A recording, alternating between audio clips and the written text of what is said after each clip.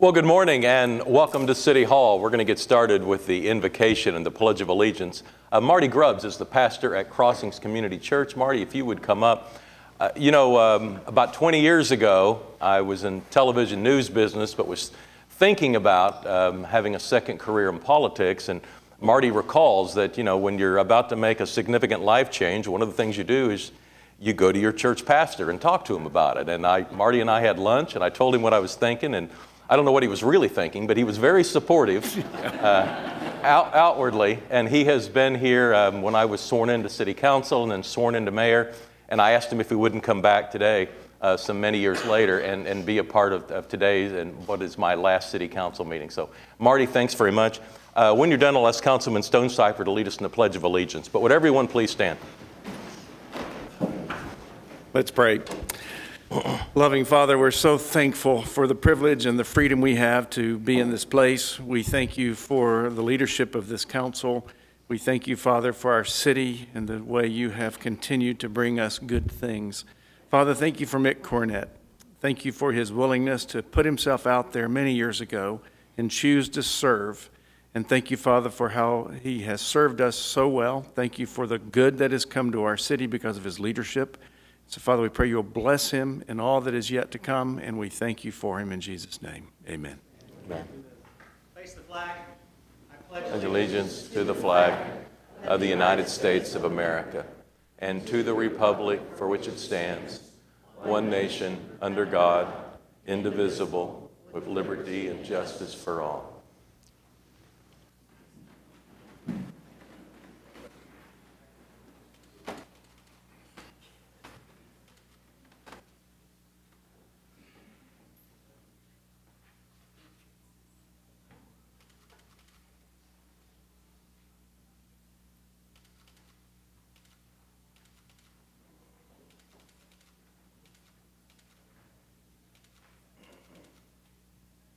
We have some people here today representing Tree City, USA, and Oklahoma City's contingent. Could you all come forward?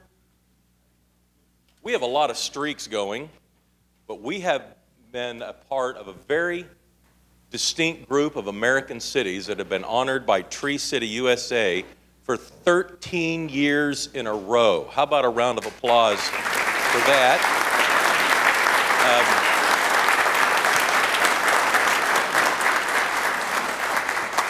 We have a citation. I'll ask the clerk to read it, and then we'll get settled up here.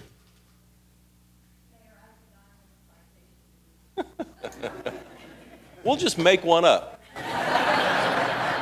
Whereas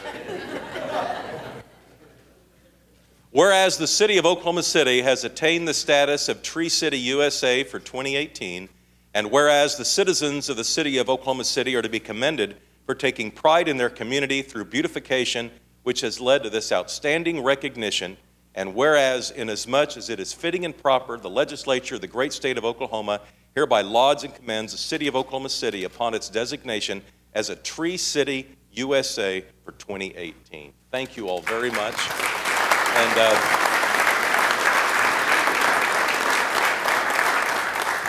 Mark, you want to give us a little bit of background on Tree City, USA? Yeah, thanks a lot.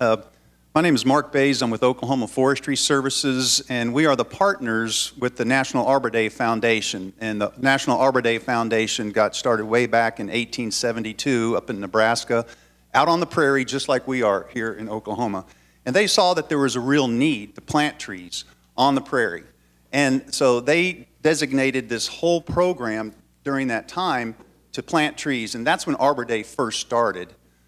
1976, they said, well, let's just recognize these cities that are doing all these great things across the country, and that's when the Tree City USA program actually started. So Oklahoma City has been at it for quite some time, because if you look at some of those early pictures of Oklahoma City, there's not a lot of trees. And we are on the prairie, and we've done so much work, and a lot of that work has happened early, and especially under your reign as the mayor. The park department has done just some tremendous things in the last several years under Doug Cupper's leadership and the forestry crew's leadership. We now have an inventory for all the trees on the city parks, a 100% inventory of all the trees in the developed areas, over 19,000 trees. They know the species, they know the size, they know the, their condition. And so they're better able now to manage and care for that resource. And so that's one of the things under your leadership that Oklahoma City continues to grow, and this is its 13th year in a row being recognized by the Arbor Day Foundation as a Tree City USA, and it's certainly an honor to be there on their behalf presenting this flag to you. So if I can unfold the flag and show everybody.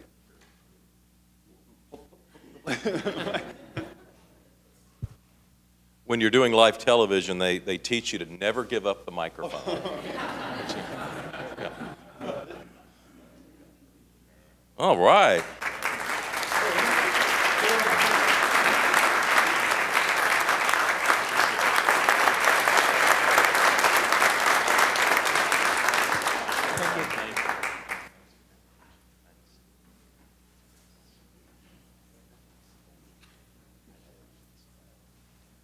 Like Mark said, if you look at those early day photos right after the land run, I think there are 2 trees in Oklahoma City. They were cottonwoods, and historians now kind of, all the landmarks, when they look at those pictures, they look to where the cottonwood trees, and so then they can figure out where the rest of the city was there. And so, yeah, those 2 cottonwoods are long gone, but we've created an incredible canopy for Oklahoma City. Next up, April is Litter Blitz. So let's bring up our representatives from Oklahoma City Beautiful. How about a round of applause for Oklahoma City Beautiful?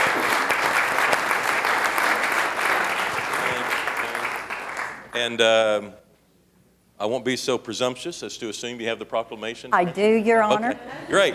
If you would read the proclamation then. Whereas litter is a critical factor in our city's economic health, and a clean city reduces taxpayers' costs to remove the litter and attract new businesses. Whereas Oklahoma City Beautiful and the City of Oklahoma City are teaming up for Litter Blitz 2018. Whereas Litter Blitz 2018 is an effort to clean up area neighborhoods, parks, streets, and businesses to help beautify Oklahoma City. Whereas neighborhoods, civic, church, and business groups can register their team to pick up litter on a date they choose. Each team will receive a packet with free trash bags, gloves, and tips for a safe and successful cleanup. Whereas last year, over 10,000 volunteers participated in the community cleanup, and over 171,000 pounds of trash was collected from our public spaces. Now therefore, Mick Cornett, the mayor of the City of Oklahoma City, does hereby proclaim the month of April as Litter Blitz 2018 in Oklahoma City, and he encourages all citizens to help combat litter in their parks, schools, neighborhoods, and other locations throughout the community. Let's show our appreciation for Oklahoma City Beautiful.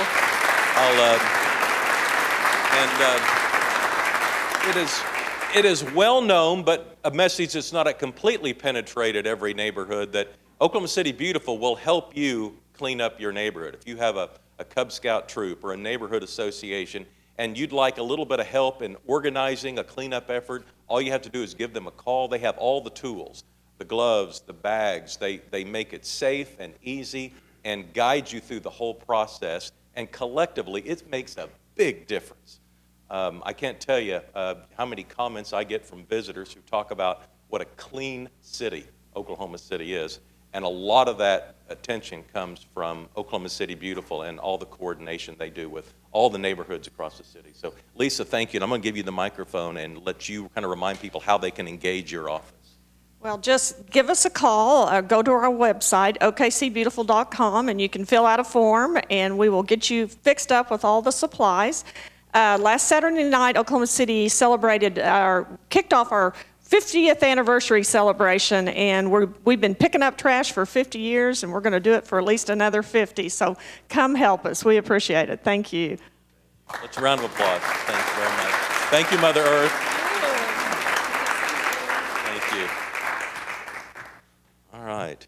And today we are going to publicly thank a group of citizens who have gone above and beyond the volunteerism, and that is participate on the Maps for Kids Trust, many of them for up to 17 years while we finish the projects of building new schools in the Oklahoma City public school system and suburban districts. So I'm going to ask all the trustees that have come in today to come forward. Mayor Humphreys, who helped put these people on the docket way back in 2001 when we were passing the Maps for Kids sales tax and putting the bond issue before the voters. This group has overseen the construction of about 75 school buildings. Some of these buildings were built anew. All the other schools were refurbished. An additional $150 million was distributed to the 23 suburban districts that serve children who have kids going in Oklahoma City. And those projects have, for the most part, been completed. We dissolved the trust just a couple of weeks ago, and this is a chance for the public to officially thank these trustees who might have gotten on as far back as 2001, not necessarily knowing what they were volunteering for or showing their willingness to serve. But we do have a resolution today. I'll ask the clerk to read it. Whereas on August 14th, 2001, the City Council of Oklahoma City approved a resolution establishing the Oklahoma City Metropolitan Area Public Schools Trust and adopted the trust indenture setting out its duties, membership, and terms. Whereas on November 13th, 2001, city voters approved ordinance number 21805, which provided for a limited term sales tax from January 2002 through December 2008 to fund the mission of the OC Maps Trust to administer these tax revenues for the funding and management of construction and renovation of public school facilities, playgrounds, furnishings, fixtures, and equipment. Whereas the total collected revenues were over $566 million. Whereas the OC Maps Trust managed improvements to District I-89 public schools and funded improvements in the 23 suburban school districts that were at least partially located within the city and attended by city resident students. Whereas the program, commonly known as Maps for Kids, was one of the most ambitious funding mechanisms for capital improvements to public schools undertaken by any city in America. It provided over $411 million for District I-89 and over $155 million for the 23 suburban school districts. The construction of 3 new high schools and 3 new elementary schools, the renovation of more than 65 schools, much needed technology upgrades, including more than 10,000 new computers, 1,100 presentation stations, nearly 4,000 laptops and wireless systems, and 160 new school buses. Whereas recommendations and prudent management of the Maps for Kids program by the OC Maps Trust resulted in substantial enhancements to the program, including 45 early start roofing and fire alarm projects and the management of the District I-89 2007 bond program. Whereas the OC Maps Trust met regularly for over 16 years to complete its mission. Whereas trustees Carl Edwards, J.W. Mashburn, Valerie Thompson, Patrick Rooney, Carrie Decker, Anthony Francisco, and Ruben Aragon, along with former trustees Linda Lambert, Stanley Hupfield, Rudy Alvarado, Dave Lopez, Claudia San Pedro, and Carl Springer, perform their duties with excellence and always with the best interests of Oklahoma City school children and the trust in mind. Now, therefore, be it resolved by the Mayor and Council of the City of Oklahoma City that they do hereby recognize and commend the trustees of the Oklahoma City Metropolitan Area Public Schools Trust for their dedicated public service.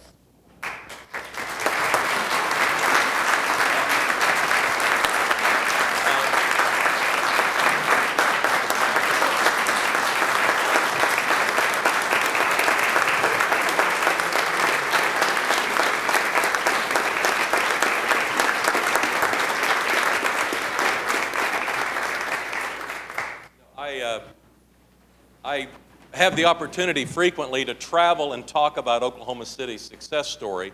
And one of the elements that people sometimes want to hear about is Maps for Kids, because almost every big city out there has some sort of deferred maintenance built into their inner city school system, and we addressed it. And when I describe what we did, I can see on their faces, they're not saying, we should do that. What they're thinking to themselves is, we could never do that.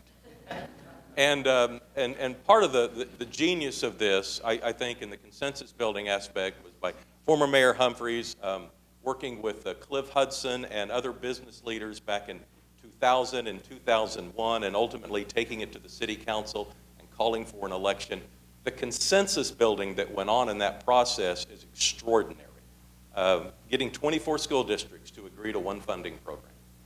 I also want to point out the great work of the city staff in Maps for Kids, and including our finance department.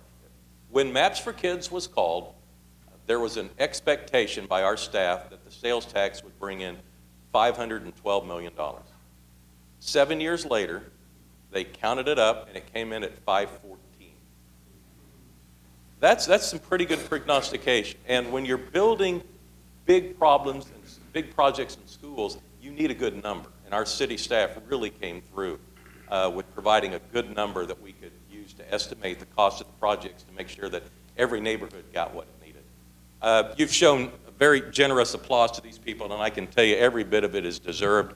The Oklahoma City public school system is in a much better position today than they were when this took it on.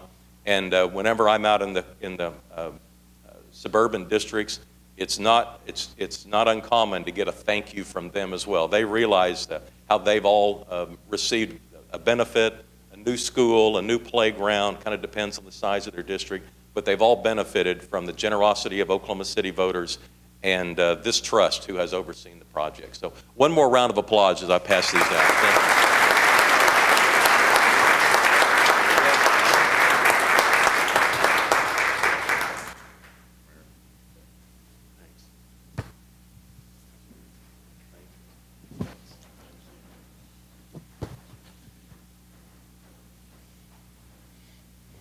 All right, you are dismissed after 17 years. Thank you for your service. Thanks, JW.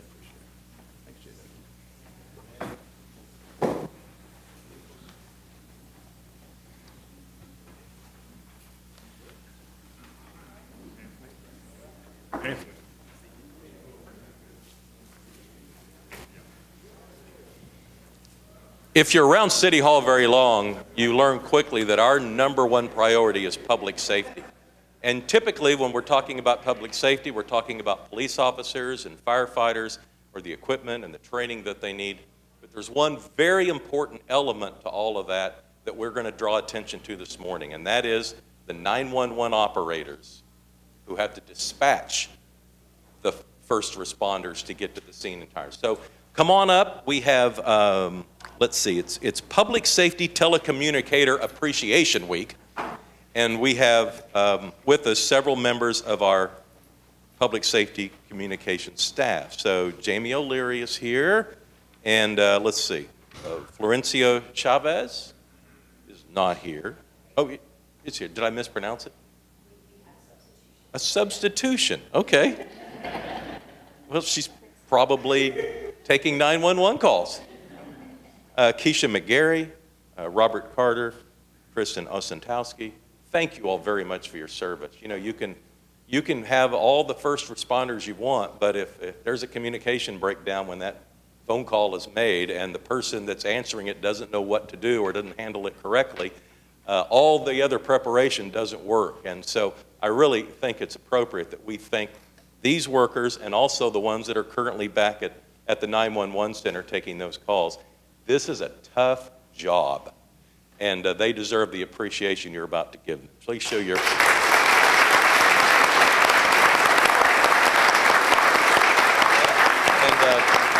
We have a proclamation. I'll ask the clerk to read it. Whereas emergencies can occur at any time that require police, fire, or emergency medical services.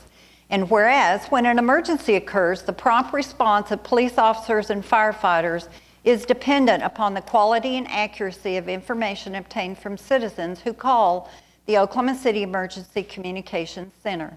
Public safety dispatchers and call takers are the first and most critical contact our citizens have with emergency services. Whereas by monitoring police by radio, public safety dispatchers are the single vital link for the officers. Providing critical information to the officers in the field helps to ensure their safety. Public safety dispatchers and call takers of the Oklahoma City Police Department have contributed substantially to the apprehension of criminals, suppression of fires, and treatment of patients. Whereas each public safety dispatcher and call taker has exhibited compassion, understanding, and professionalism during the performance of their jobs in the last year. Public safety dispatchers and call takers are at their best helping others through the worst situations imaginable. Whereas public safety dispatchers and call takers save lives and change lives one call at a time. Now therefore, Mick Cornett, the mayor of the city of Oklahoma City, does hereby proclaim April 8th through 14th as Public Safety Telecommunication Appreciation Week in Oklahoma City. Show our appreciation.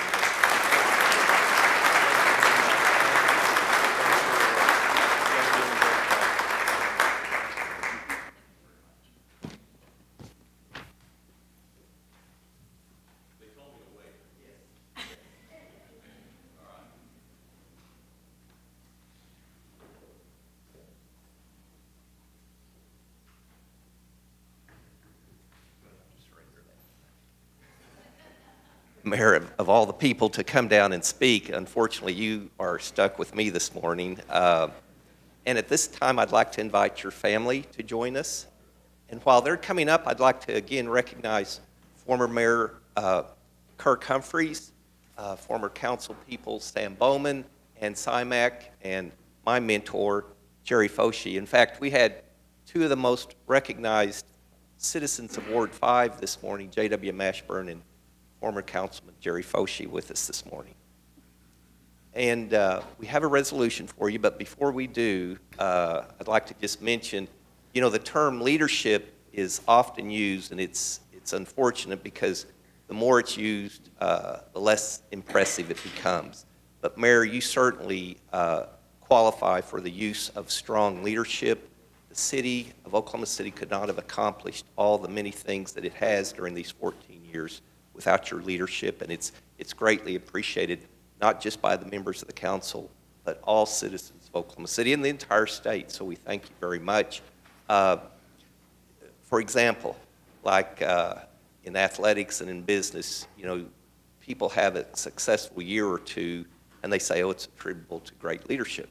But when you look at the truly great leaders, like Coach John Wooden at UCLA, winning 10 national championships in his last year, that's true leadership, and that's quality leadership, and that's what we've had with you as our mayor. And so we thank you again very much.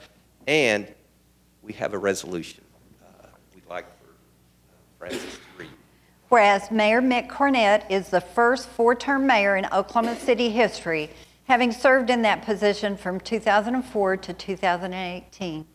Whereas in 2001, he challenged a two-term incumbent on the city council and won the council seat by the largest margin over a sitting incumbent in city history. Whereas Mayor Cornett has received many honors during his tenure as mayor, including being selected as the best mayor in the state and nation and runner-up to the top mayor in the world, according to an international panel. Newsweek magazine selected him as one of the 5 most innovative mayors in the United States. Governing magazine named him National Public Official of the Year, and in 2015 he appeared on the Politico 50 list of thinkers, doers, and visionaries transforming American politics. Whereas the U.S. Conference of Mayors elected him as their president in 2016, and his tireless efforts to bring professional sports to Oklahoma City led to the eventual arrival of our own Oklahoma City Thunder. Whereas following in the footsteps of the MAPS mayors, Mayor Cornett oversaw the completion of the MAPS for Kids and championed the passage of MAPS 3, garnering an unprecedented level of community involvement. Whereas Mayor Cornett took an unusual approach to public health by putting the entire city on a diet. This outrageous challenge achieved worldwide notice and made better health and wellness outcomes a priority in Oklahoma City through people-centric urban design and innovative approaches to city-county healthcare and services. Whereas Mayor Cornett's optimistic outlook and pragmatic approach to governing has been an integral component of Oklahoma City's accession, he has represented Oklahoma City in a positive and forward-thinking manner on the national and international stage, reaching millions with his ever-confident take on Oklahoma City's future. Now therefore be it resolved by the Council of the City of Oklahoma City that they do hereby thank and commend Mayor Mick Cornett for his service to the City of Oklahoma City, first as a lifelong citizen, secondly as a council member, and finally as mayor for an incredible 14 years.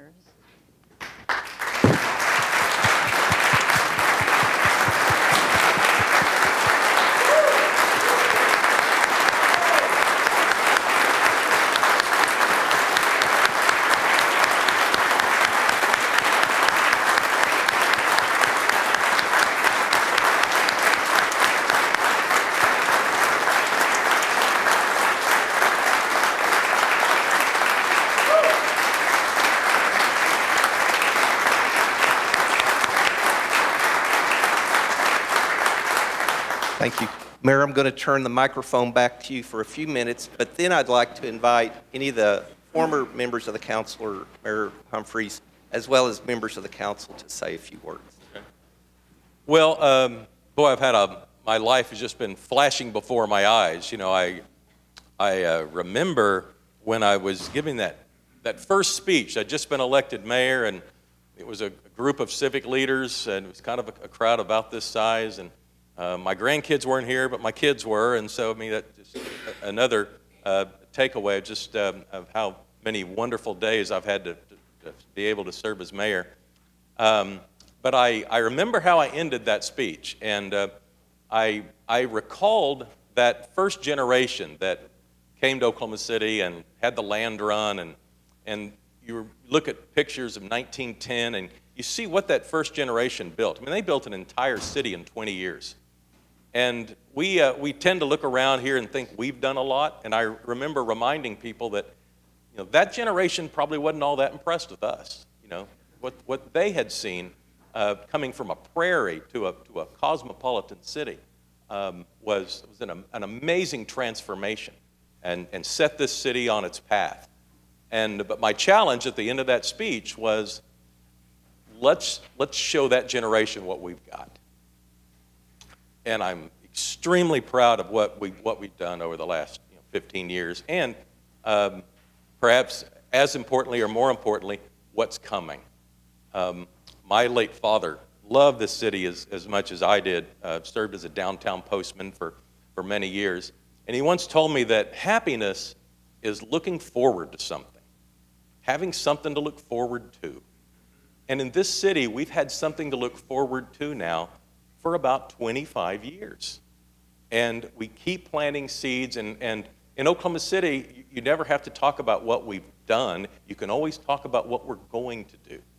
And I think that's extremely important when we're trying to attract people and job creators and keep this momentum going far off into the future.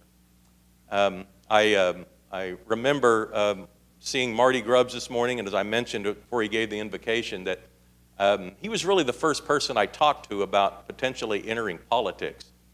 And what happened was I was in the newsroom. I was anchoring the morning and noon newscast, and I had this gap in my schedule. And I went in and talked to my boss, and I asked her if I could go cover the state legislature between my two news anchoring positions. And I gave her all the reasons why it was a good idea. And she listened, and then she said, I want you to go cover City Hall. And I thought I was being punished for something. I didn't. You know, I'd been to City Hall, but I wasn't exactly sure how to get there. You know, I mean, you got to remember, back then, you didn't go downtown unless you had a reason to. And generally, there weren't all that many reasons to go down there. So I got directions, you know, remindful directions about how to get here and where to park. And I walked in, and I sat down right over there where Dennis Clowers is sitting today. And I didn't even know that the media was supposed to sit up there. I just wandered in. It was like the third meeting before I ever turned around and found out that I was supposed to be up there. But in that first meeting, something life-changing happened for me. I saw citizens standing right here, 10 feet in front of their elected officials, pleading their case and talking about whatever issue was important to them. And I love that immediacy. And I realized as I was kind of doing the self-examination of what I wanted to do with the next half of my professional career, I was wanting to make a difference, and I saw that City Hall was where a person could make a difference. And so it was, less than 2 years after that I left television, ran for city council, and then ultimately was elected mayor. But I think one of the aspects that we have maintained, what I saw that day and what has been maintained since, is that there's all sorts of inequities in the world. People have different amounts of money, they have different opportunities, but once they enter this room, everybody's voice matters the same. Everybody has a voice, everybody has an opinion, and nobody's opinion is more important than anybody else's. And I've always been proud of this council, before I was on it and after I've been on it, that we listen to people and try to make the best decision for the citizens of Oklahoma City, keeping in mind that relationship between the citizen and the elected officials is extremely important. Somebody has to make the agenda, and that's the city manager, and somebody has to run the meeting, that's the mayor. But everybody should be treated as an equal once they enter this room. And as I leave office, I really feel proud that we've kept that going, because it doesn't feel like that's universal throughout government or throughout elected politics. I want to thank my family. Two of my granddaughters are here. They've never known a day when their grandfather wasn't the mayor, so they won't know what that feels like either. My 3 sons were here. They were in high school and college and just graduating when this all took place 14 years ago. So certainly I've had personal growth, and through that opportunity, the ability to travel and talk about Oklahoma City's story, and most of all learn from other cities by example, and try and bring some of those ideas back and figure out how we can do better.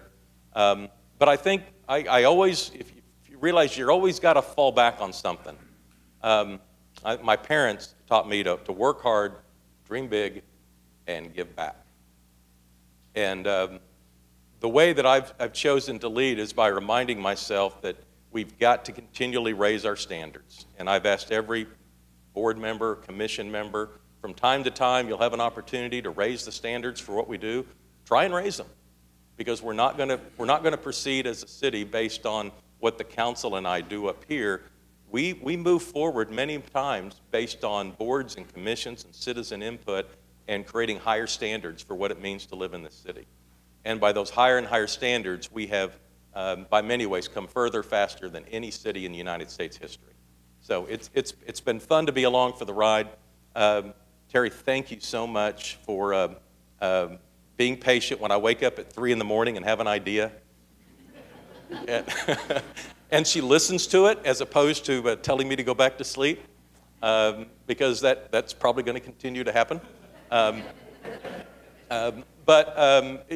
When a person enters elected office, they take their family with them.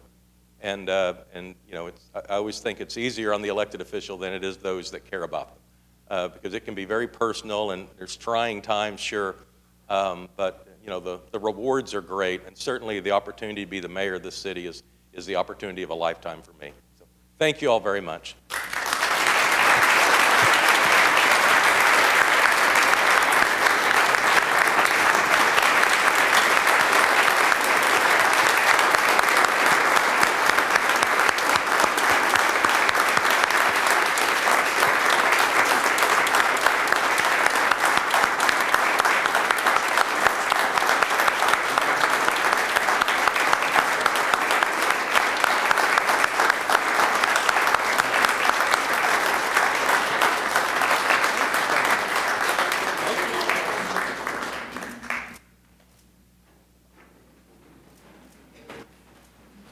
Mayor, as usual, those were great comments, but hopefully you didn't speak too soon, because we have to vote on that resolution now.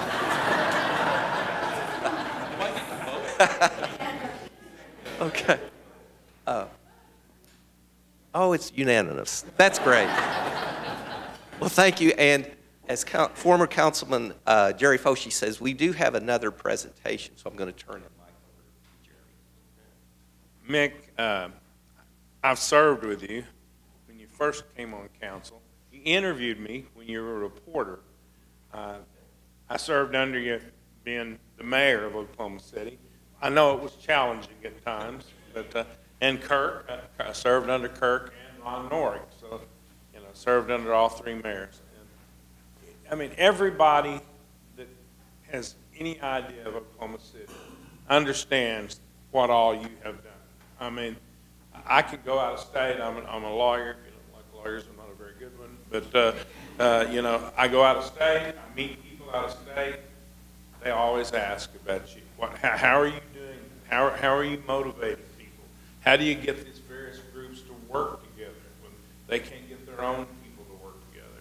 So you've done an outstanding job, and I just now heard you took second in the world as the best mayor. Who beat you out, Superman? I mean, but South Oklahoma City, you've been a friend to me, you've been a friend to Oklahoma City, and you've certainly been a friend to South Oklahoma City. So in recognition of everything that you've done in our city and making this a place, I can remember when we first started the MAPS project, if you saw somebody here after 6 o'clock, you knew they were working late. There wasn't anybody downtown. Now you fight for parking spots. There's something going on all the time. So the metamorphosis that you've changed the city over the years, and Kirk and Ron Norick has changed. It's just dazzling to see. When I was first took the council, there was 2 hotels. That was it, and you couldn't get conventions in because there was no place to keep them. So you've done wonders, and this is presented by the South Chamber. It's a certificate of recognition. It says, is hereby, certificate of recognition is hereby awarded to Mick Cornett for grateful achievement and recognition of his public service to South Oklahoma City and its people. Granted on this day, 2017, March 2018. And I did that without my glasses. I was wanting them about halfway through. Congratulations, man. You've been a great friend.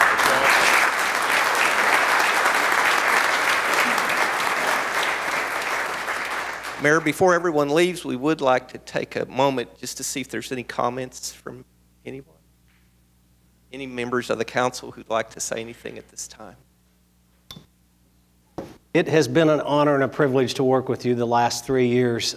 We are all very, very proud of your accomplishments, not only what we know about here in the city, but across the United States and all over the world.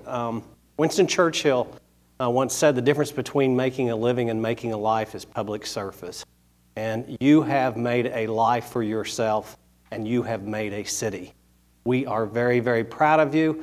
Debbie and I are honored to call you and Terry our friends, and we treasure that friendship. And Debbie said to tell me that with all the spare time you have on your hands now, she hopes you find a lot to do. Thank you. Mr. Mayor, I would have to say that it has been a joy and pleasure to work with you these past 5 years. When I think about you being elected official for 17 years, I get to calculating, and I was 18 years old when you first became councilman and then later became mayor. It's fun to go around Oklahoma City to say, hey, the mayor lives in Ward 7. But it has, again, been a joy and pleasure to work side by side with you. And I appreciate everything that you have done in support of the city and in support of everyone who says and who lives within the city of Oklahoma City. And thank you to your family members. I know it's hard on elected officials' family, and your family has stood by you, and that says a lot. Thank you. I'm going to try. Mick, we've been colleagues for a long time, but we've been friends a lot longer, and that means so very much to me. Marty Grubbs may have been the first person that you talked to about this race, but there was a small group of citizens anxious to support good government that gathered in my library in 2000 and had you come talk to us about your political ambitions. And from then on, we signed letters and stuffed envelopes and are so proud of the service that you've provided for all these many years. It has been an incredible opportunity to serve with you. I think you mentioned some time ago that you'd looked through some photographs and seen how many just momentous things we all around this horseshoe have been able to participate in, and your leadership just shines through. So thank you for that, and we all wish you the very best success in the future.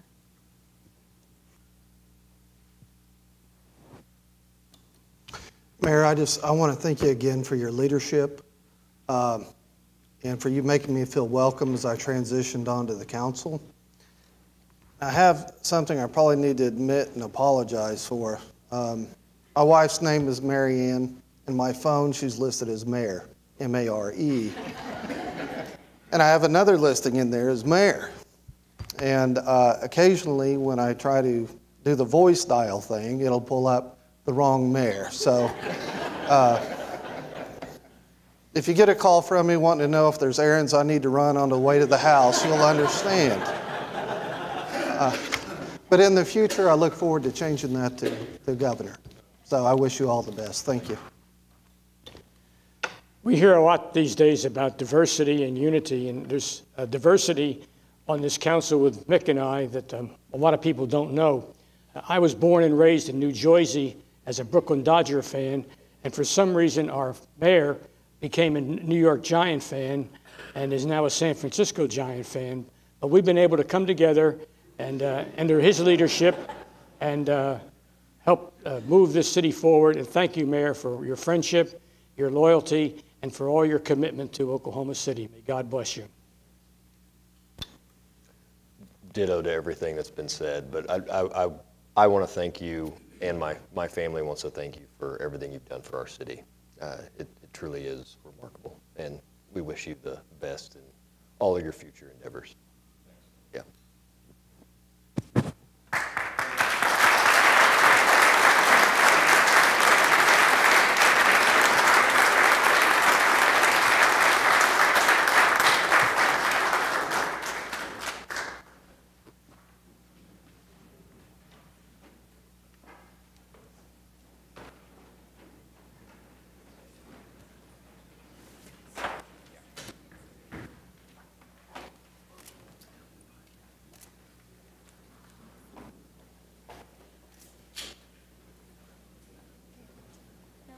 See you, Dad.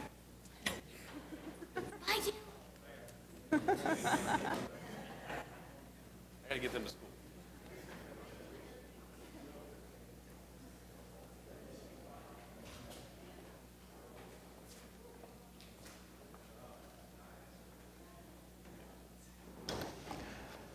All right, on the council agenda, we're on item 3. We'll need a motion for item 3A, C, D, and E. And I'll note that Councilwoman Salyer will be serving as vice mayor for the next 6 months, and Councilman Pettis will take over a one-year position as being the council representative on the MAPS 3 Citizen Advisory Board. So thanks to both of you for your service there. Is there a motion? Move the item. Second. All right, cast your votes. Passed unanimously. Item 3F and G and H need to be moved into executive session. Can we do that with one vote, or do we need separate? All right, how about a motion then on 3F to move it into executive session? Executive session. Cast your votes. It passes unanimously. Item 3G. Move to executive session. Second. Cast your votes. It moves to executive session. And item 3H. Move to executive session. Second. Cast your votes. It passes unanimously. Item 4 is the Journal of Council Proceedings. 4A is to receive the journal for March 13th, and 4B is to approve the journal for February 27th.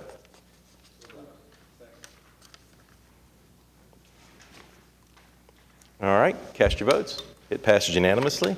And item 5 is request for uncontested continuances. Mayor, today we have a few starting on page 22 under item X, I1. Item E, 304 Northwest 80th Street, we ask that that be stricken. The owner has removed. Then moving to item 9J1. Item A, 3508 South Agnew, we ask that that be stricken. The owner secured. Item E, 2100 Northwest 27th Street, we ask that that be stricken. We need to re-notify. Item I, 2505 Southeast 49th Street, we ask that that be stricken. The owner has secured. And item M, 1221 Northwest 96th Street, we ask that that be stricken. The owner has secured. Moving to page 23, under items 9K1, item A, 3508 South Agnew, we ask that that be stricken. The owner has secured. Item I, 2100 Northwest 27th Street, we ask that that be stricken. We need to re-notify. Item M, 2505 Southeast 49th Street, we ask that that be stricken. The owner has secured. And finally, item Q, 1221 Northwest 96th Street, we ask that that be stricken. The owner has secured. Any other requests for uncontested continuances? All right, we'll move on to item 6. These are revocable permits. And our first is a request from the Arts Council of Oklahoma City to hold the Festival of the Arts, April 24th. And here comes Peter DeLisi. Good morning, Peter. Remind me how many years the Arts Council of Oklahoma has been doing the Festival of the Arts? This is the 52nd annual. Congratulations. That's Thank tremendous. You. We brought you some posters. We'll leave them up here for you all. Okay. Here, on behalf of myself personally and certainly the Arts Council of Oklahoma City, we want to thank you so much for all your service and support of the arts through the years. It's really been remarkable how you've always helped bolster it. Every time I come up here to speak, you've always done a wonderful job of making sure everybody knows that they can park down here and, and remind them of the different things that I might forget to say. And I've really appreciated the feeling of inclusion that we've had in everything that you've done. 52nd Annual Festival of the Arts, it's just incredible. We'll be moving in about 120 tons of steel on April the 13th. 8 53-foot trailers will come in, bringing all the rest of the equipment. Spend about a week setting up the event. Rather extensive infrastructure that we put together for it. All culminating with the festival beginning on April the 24th, running through April the 29th. And I want to invite everyone on the council to come to opening ceremonies, which is at 11 o'clock on April the 24th. And then after opening ceremonies, we have the officials' luncheon, where we'll have festival foods from the 29 different food vendors. We'll be supporting you with some wonderful food items just to sort of welcome everyone and celebrate the opening of Festival of the Arts. That's terrific. April 24th through the 29th? Yes, sir. And as you reminded that I usually remind people, plenty of parking when you come downtown, especially if you're coming after hours or on weekends, and be part of the Festival of the Arts. Come for the food, come for the art, but it's always one of the highlights of the season. So Peter, thank you, and everybody on your volunteer staff that makes all this possible. Well, we really appreciate you, and we really appreciate you, Mr. Couch, and everything that your city's departments bring to the table. It's just incredible, the support we get from everyone that works for the city of Oklahoma City. And it's just a remarkable event. We couldn't do it without you. How about a motion? So Festival moved. of the Arts. Cast your votes. It passed unanimously. Thanks, Thank Peter. you so much. All right, our second request is from McNelly's to hold the McNelly's Pub Run. And Emily White is here. Come on up, Emily. Good Tell us about the pub rub. This is our 8th year for our charity pub run. We're raising money for Positive Tomorrows. We have a 1-mile fun run, but for people who really like to run, you can run 4 miles. And if you want to get really adventurous, you can chug 3 beers along the route. It's a good time. We're raising money for a really great charity. Well, thank you for putting all this together. How can people sign up? You can sign up actually through our Facebook page is the easiest. There's a big event picture. Just click on it. It'll take you right to the event sign up. And we've moved a little earlier this year, hoping for a little bit cooler weather and to not interfere with anyone's graduation plans. All right. So it'll be April 14th. April 14th, and as you said, it benefits Positive Tomorrows. Really appreciate it. How about a motion? So moved. Second. All right, cast your votes. It passes unanimously. Thank you.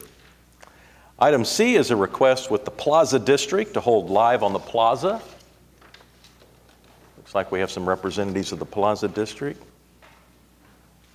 Good morning, ladies. We will need your name and address for the record. Sure. My name is Selena Scorman. I'm at 303 Northeast 3rd Street, number 301, Oklahoma City, Oklahoma, 73104. Okay. And my name is Natalie Evans, and I am at 11733 North Meridian Place, Apartment A, Oklahoma City, Oklahoma, 73162. All right, tell us about Live on the Plaza. Oh, happily. We've got Live on the Plaza. It's the Plaza District Art Walk. It's the second Friday of every month. And it's just your friendly neighborhood block party. There's live music, shopping, food trucks, and special performances.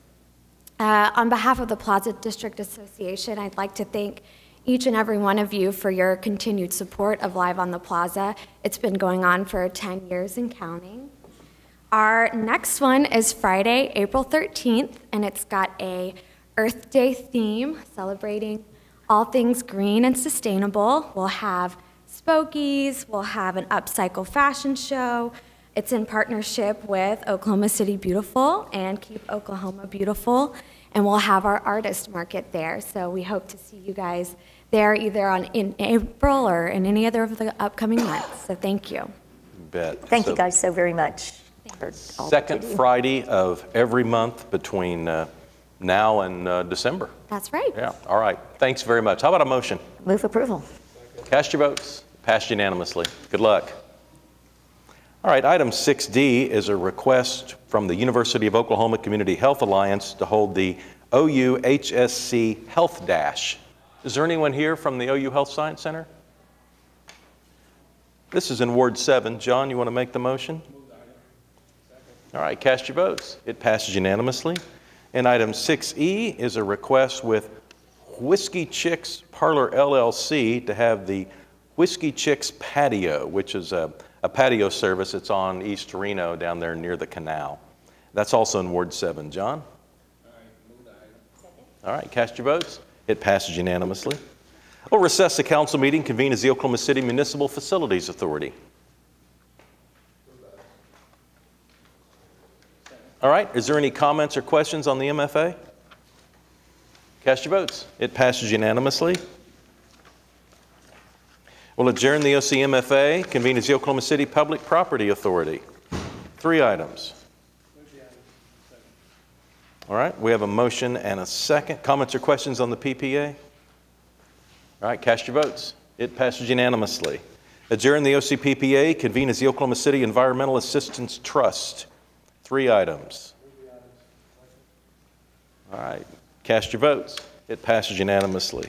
We'll adjourn the OCEAT and reconvene the council meeting with the consent docket. All right, are there any individual considerations? Mayor, I did just want to mention 7Q.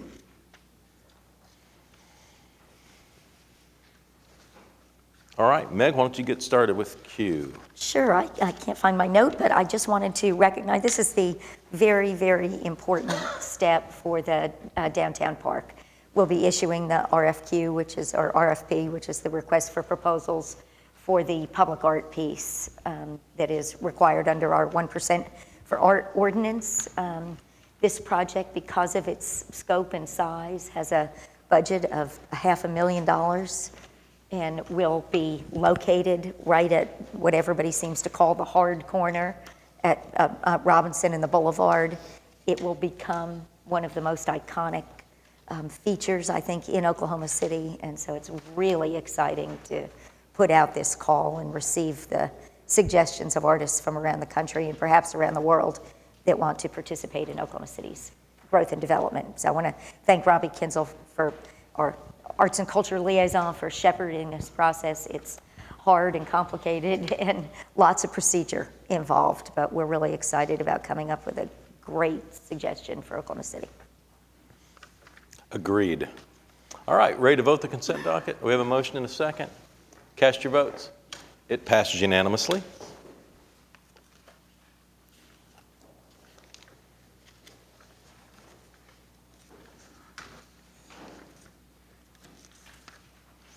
All right, on to the concurrence docket. Move those items subject to individual consideration. Any comments on the concurrence docket? All right, cast your votes. It passes unanimously. Move on to item 9. This begins a series of items that require a separate vote. We'll start with a series of zoning cases. The first is an ABC issue in Ward 3, at 6801 Southwest 3rd Street. Larry? Yes, Your Honor. This is a expansion of a facility, a restaurant, to allow them to serve alcohol. It was passed unanimously by the Planning Commission. Has anybody signed up? Seeing nobody to sign up, unless there are questions from the council, I move for approval. All right, we have a motion and a second. We're voting on item 9A1. Cast your votes. It passes unanimously. Item 9A2 is an ABC issue in Ward 2 at 5900 North May Avenue. Is anyone here representing that effort? Okay. Unless Ed has given instructions to one of the council people, I'll just ask for a motion, then it's... All right. Cast your votes. It passes unanimously. Item 9A3 is a zoning case in Ward 7. It's at 2101 East Grand Boulevard. It's currently R4 General Residential, and it's in a PUD, and it would become I3 Heavy Industrial if approved. John? All right, thank you, Mr. Mayor. Madam Clerk, anyone signed up to speak? I see the applicant is present. The Planning Commission did they did recommend for approval. I move for approval. Second. All right. We're voting on item 9A3. Cast your votes. It passes unanimously. Item 9A4 is a zoning case in Ward 7 at 6900 North Santa Fe Avenue. It's currently R1 Single Family Residential, and it would be put into a new PUD if approved. John? All right, thank you, Mr. Mayor. Madam Clerk, anyone signed up to speak? No one signed up to speak. I do want to publicly thank the applicant for working things out with the neighborhood. I know it was a long process, and so I just want to say again, thank you for working with the neighborhood. The neighborhood is excited about this development, so I just want to, again, thank you to the applicant. With that said, I move for approval. All right, we're voting on 9A4. Cast your votes. It passes unanimously. Item 9A5 is a zoning case in Ward 3 at 520 North Meridian Avenue. It's currently I2 Moderate Industrial, and it would be put into a new simplified plan unit development if approved. Larry? Thank you, Your Honor. I see the applicant. If you'd like to come forward and just give a few comments to the council of what you intend to do. Yes, sir. Thank you. My name is Brad Stump, and I own a business called Brewers Union. We are a brewing incubator and provide a foundation for small and early stage startup breweries. My property, or actually I'm not the property owner, just the tenant, but the property is currently zoned I2, and we would like the ability to add a tap room to that property in addition to the manufacturing brewing facility. Thank you, sir. Unless there are questions, it was approved unanimously by the Planning Commission. Unless any of the council have questions, I'd move for approval. All right, we have a motion and a second. We're voting on item 9A5. Cast your votes. It passes unanimously. Thanks, good luck. Item 9A6 is a zoning case in Ward 8 at 2527 Northwest 179th Street. It's currently R1 Single Family Residential, and it will be put into a new SPUD if approved. Mark? Thank you, Your Honor. This is an ordinance on final hearing. It went before the Planning Commission in February and was approved. I'm aware of no one objecting to this ordinance, and so I'd move for its approval. All right, we're voting on item 9A6. Cast your votes. It passes unanimously.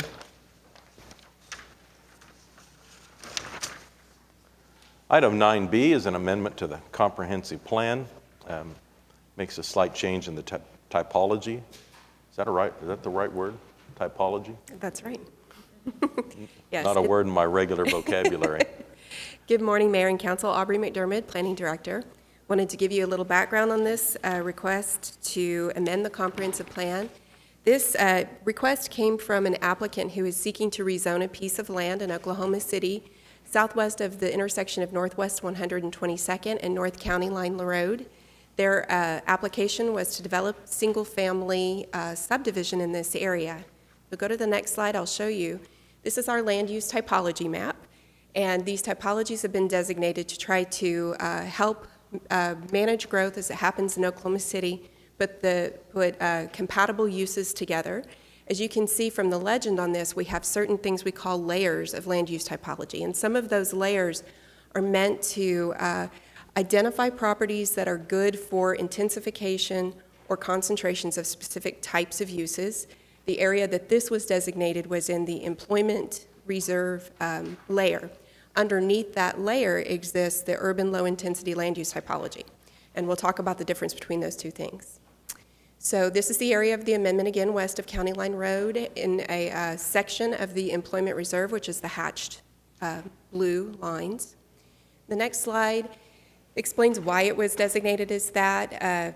Back in 2012, the city and the Chamber of Commerce did a study called the Employment Lands Needs Assessment and Action Plan, which identified parcels in Oklahoma City that were large enough in size to be able to accommodate large employment uses like office, commercial, industrial, office park, looking for development-ready sites that may be close with access to the interstate corridors.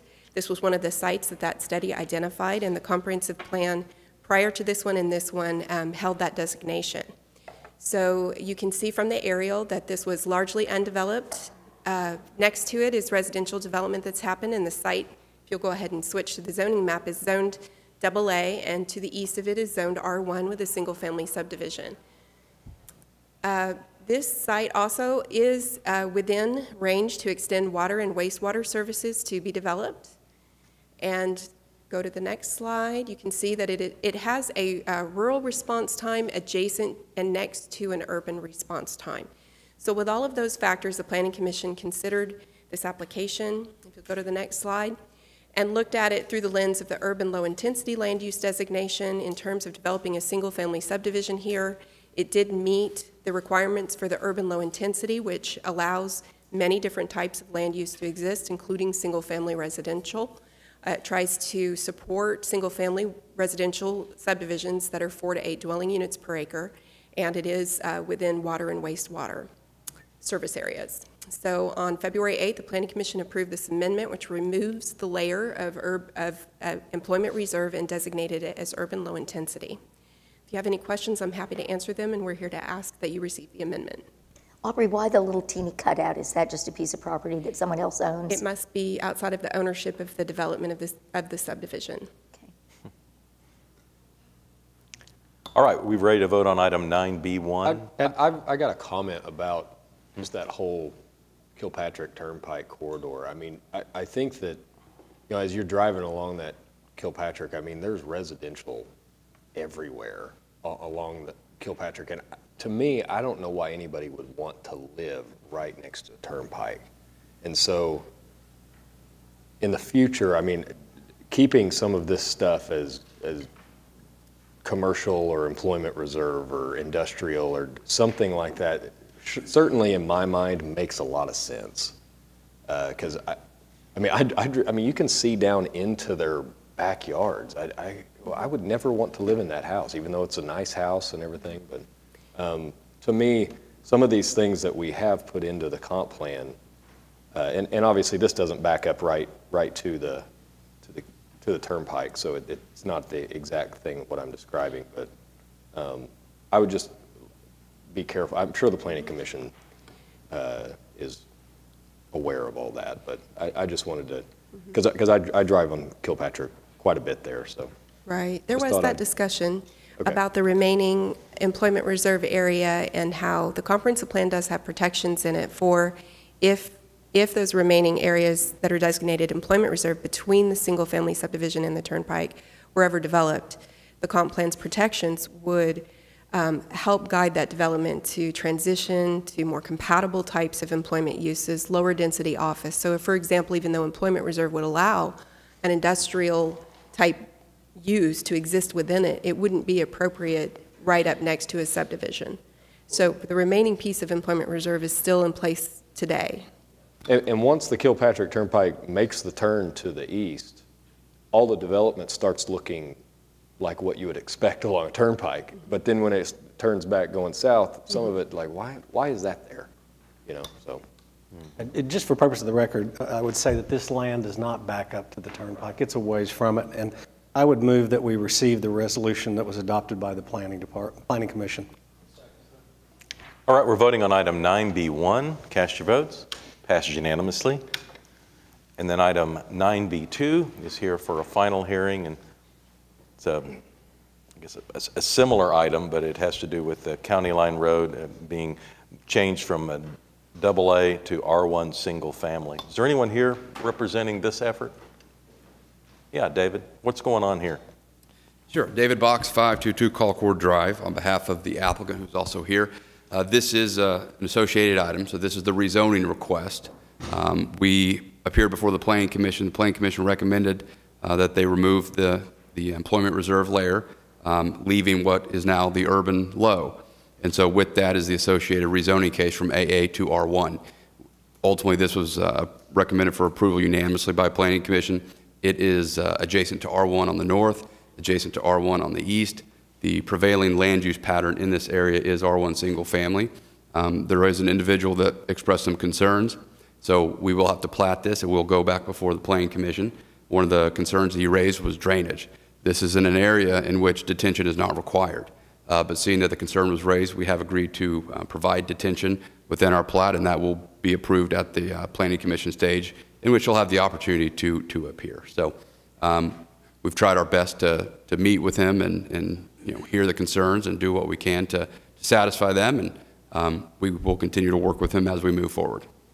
Mayor, we've had several meetings on this, and the drainage was one issue, and the developer has been willing to go beyond the requirements of the ordinance and put in 2 detention ponds, and that seemed to satisfy the person that was protesting, as at least to a portion of his protest. And I would say that there's been meetings with engineers, there's been meetings with lawyers, and there's been meetings with landowners, and I think we've worked hard to move this thing forward, and I'd move for the ordinance's adoption. All right, we're voting on item 9B2. Cast your votes. Passed unanimously. Thank you, Mr. Mayor. It's been a pleasure appearing before you, being the only mayor I've known since I've been out in private practice, so good luck with your next ventures. Thank you. Thanks, David. All right, item 9C is closing an easement in Ward 8. Mark, you okay with this? Yes, Your Honor. This is an ordinance on final hearing. It's an easement that's associated with Chisholm Creek. It was approved by the Planning Commission, and I'd move for the ordinance's adoption. All right, we're voting on item 9C. Cast your votes. It passed unanimously. Item 9D would repeal an ordinance which closes a street right-of-way in Ward 7. John, you okay with this? Yes, Mr. Mayor, I move for approval. All right, we have a motion and a second. We're voting on item 9D. Cast your votes. It passed unanimously. Item 9E is a public hearing. It has to do with the water assessment district that we're creating in Ward 8. Is there anyone here hoping to speak on this item today? All right.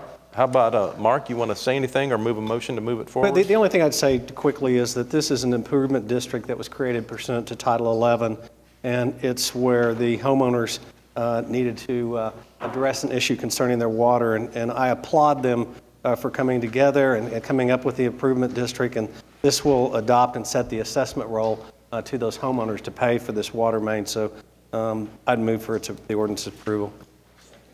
All right, it's a motion and a second. We're voting on item 9E2. Cast your votes. It passes unanimously. That sets the assessment role for that water district. Item 9F, we're selling some bonds today. Have they sold yet? They're putting the numbers together. Okay. The bids came, they're not quite ready to go, but the bids came in. We've got 11 bids on each of the 2, the taxables and the non-taxables. We've got great, very, very competitive rates. But if we could just put that off for a few more minutes as they're finally putting those numbers together. All right, so we'll just skip item 9F and G for right now. We'll come back to those. All right, item 9H, Bob Teener is here for an item that's being introduced today. Just briefly, this ordinance is proposed to bring our ordinance into conformance with state law relating to the occupational tax for alcoholic beverages.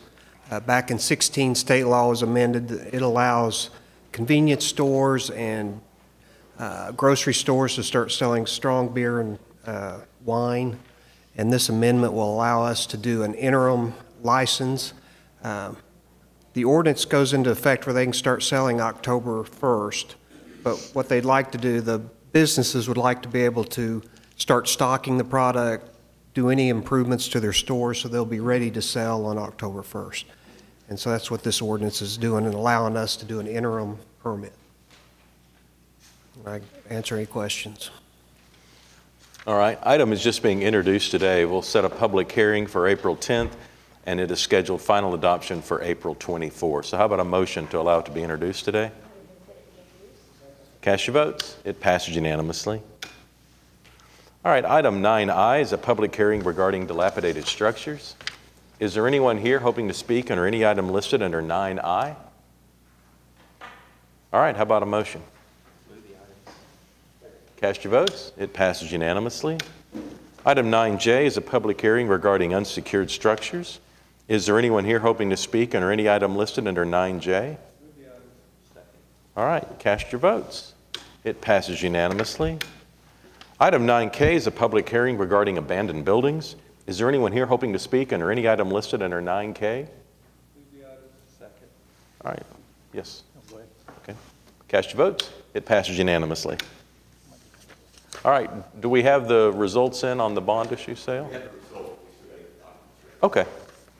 All right, we're on to item 9L then, and this would confirm the financing plan on the convention center.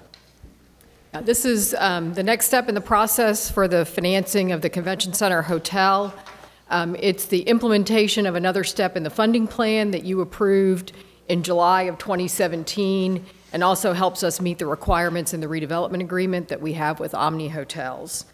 The item before you today authorizes up to $106 million in financing, but the amount will ultimately be determined by the structure of the financing. We think it will be considerably less than that.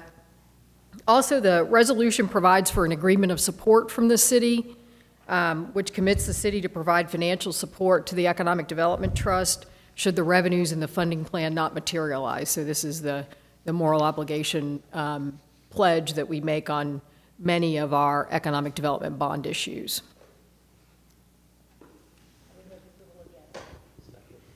All right, cast your votes. 8-0. Thank you, Kathy. Item 9H.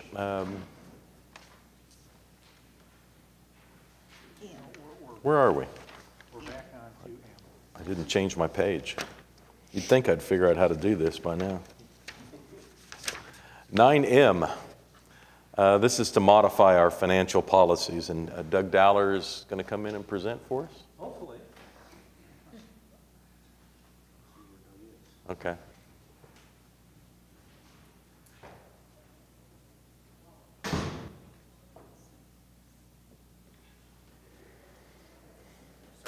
It's all right.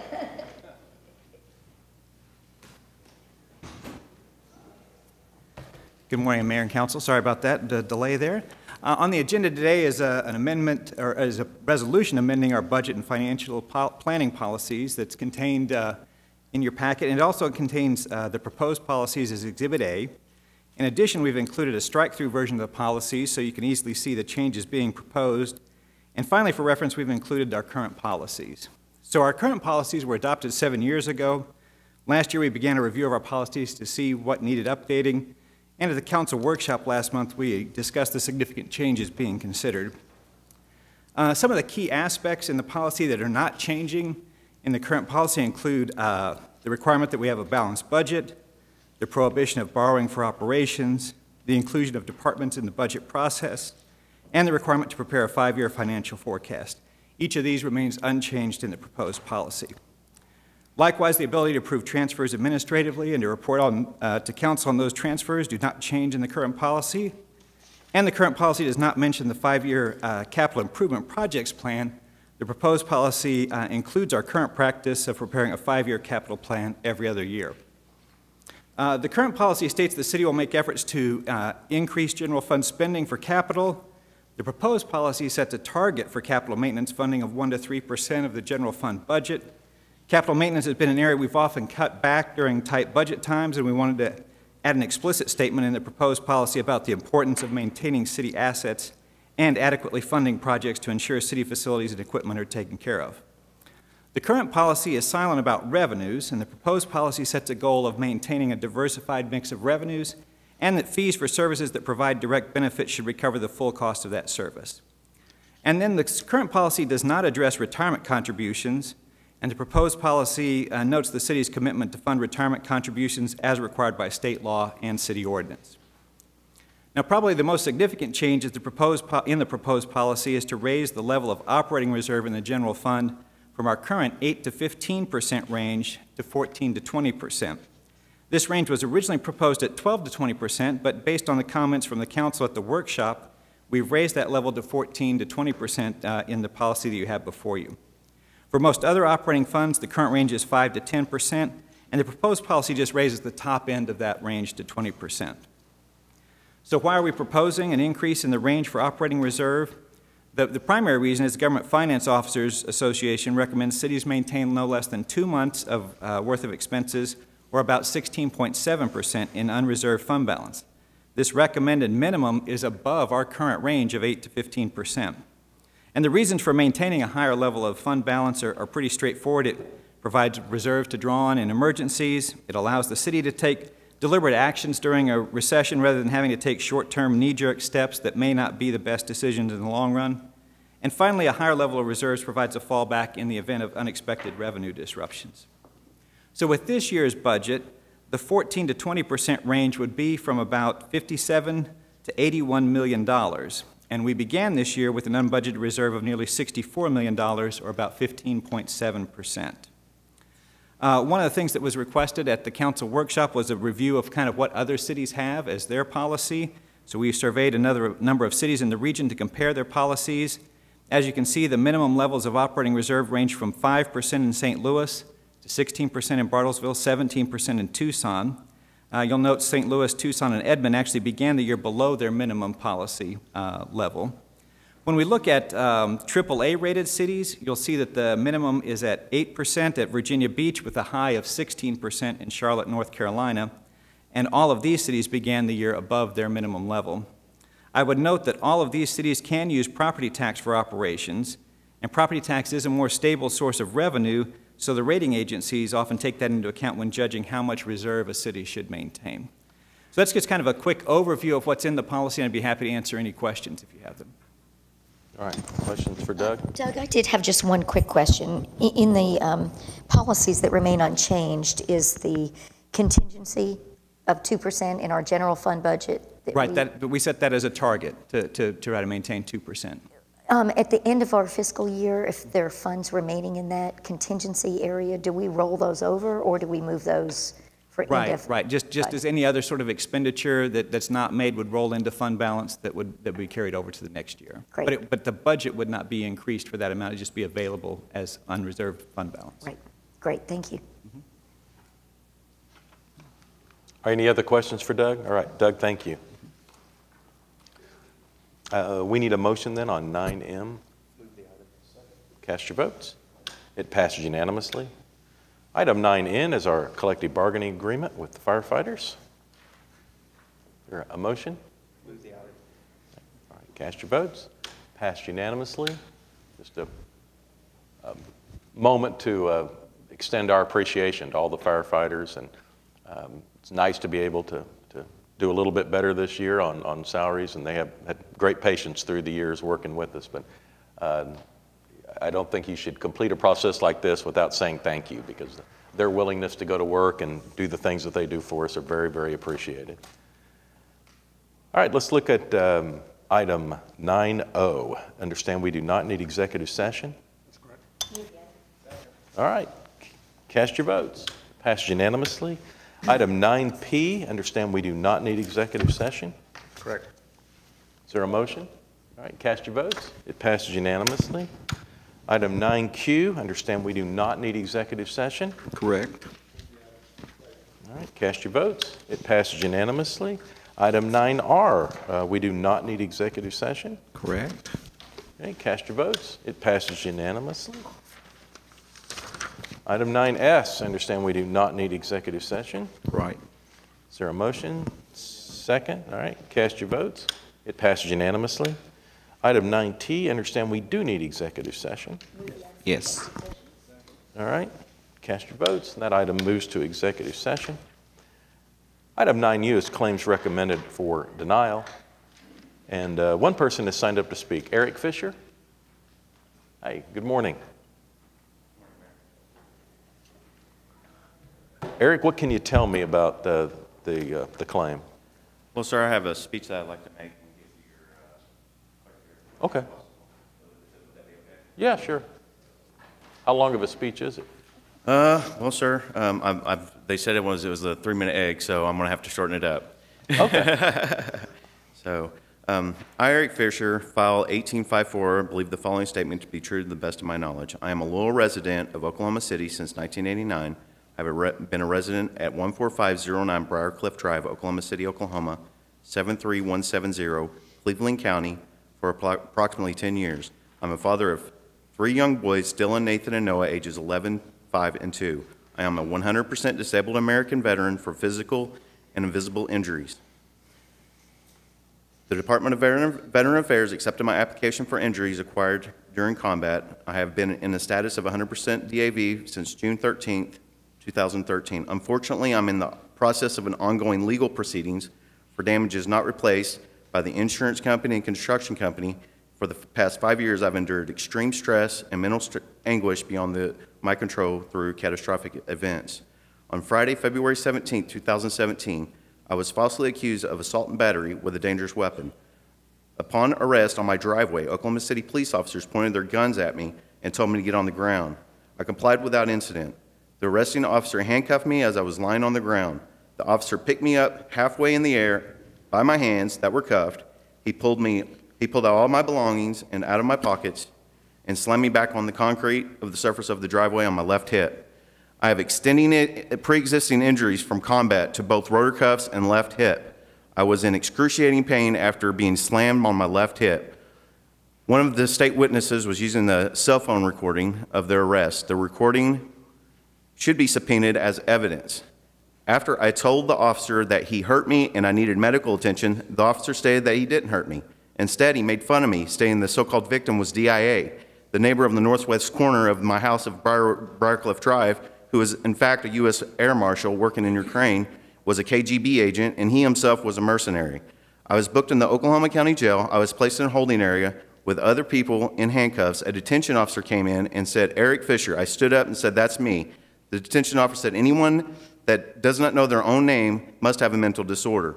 I was not wearing my hearing aids, and I did not hear my name being called from a separate room. I was told to stand forward to take my mugshot. I complied with the first picture taken successfully. I was told to stand in the right, in which I did comply. The detention officer told me that I was not doing it right, or words of that effect, and he told me to inch more to the left, no to the right, then took several mugshots. Finally, in frustration, I stood forward, looking to the left and frowning, asking, which way do I need to stand?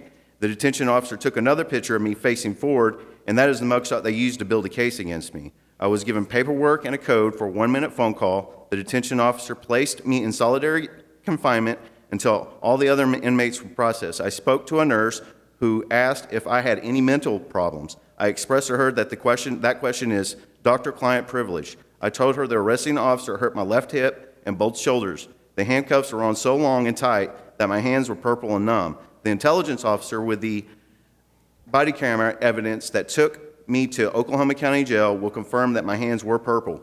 The nurse replied by stating that it sure would be easier for me if I would just say that I had a mental disorder. At this point, I became furious. While talking to the nurse, I was asking the detention officer if I could eat since I didn't have supper. He told me that a vending machine was around the corner as he laughed, as all my property was taken and I was handcuffed. If at any point of their arrest and the officers, detention officers, and the nurse of Oklahoma County Jail had reason to believe that I had a mental disorder, then I should have been taken immediately to a medical professional to be evaluated at a hospital, which was never done by authorities. I was placed back into solitary confinement past midnight and finally allowed a sandwich. I changed into an orange jumpsuit and given 1 blanket. 2 other inmates were sleeping on their own racks, and I was forced to sleep on a cold concrete floor next to the toilet. I had pre-existing conditions to my neck, back, and ankles. While being on lockdown for 24 hours a day without a shower, I tried to use the phone code given to me with the payphone in the jail cell. The phone was broken and I was not able to call anyone, to include my family or my attorney. I was awoken every hour on the hour by detention officers knocking on the jail cell door during their hourly checks. By Tuesday, February 21st, 2017, I was in extreme pain. I was extremely sleep deprived, enduring extreme mental stress and anguish while under duress during the fact that I had no contact with my family, my attorney, or bail bondsman.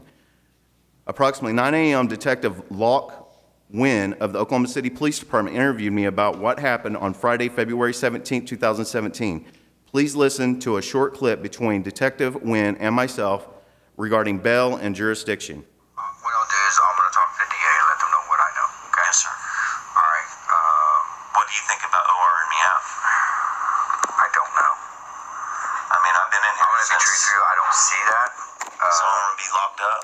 I don't know. I don't know what the DA says until I talk to them, what they want to do. Which DA are we talking about, in Oklahoma or Cleveland County? That's Oklahoma County, I believe. Negative. It's Cleveland. And I'm wondering why I'm here.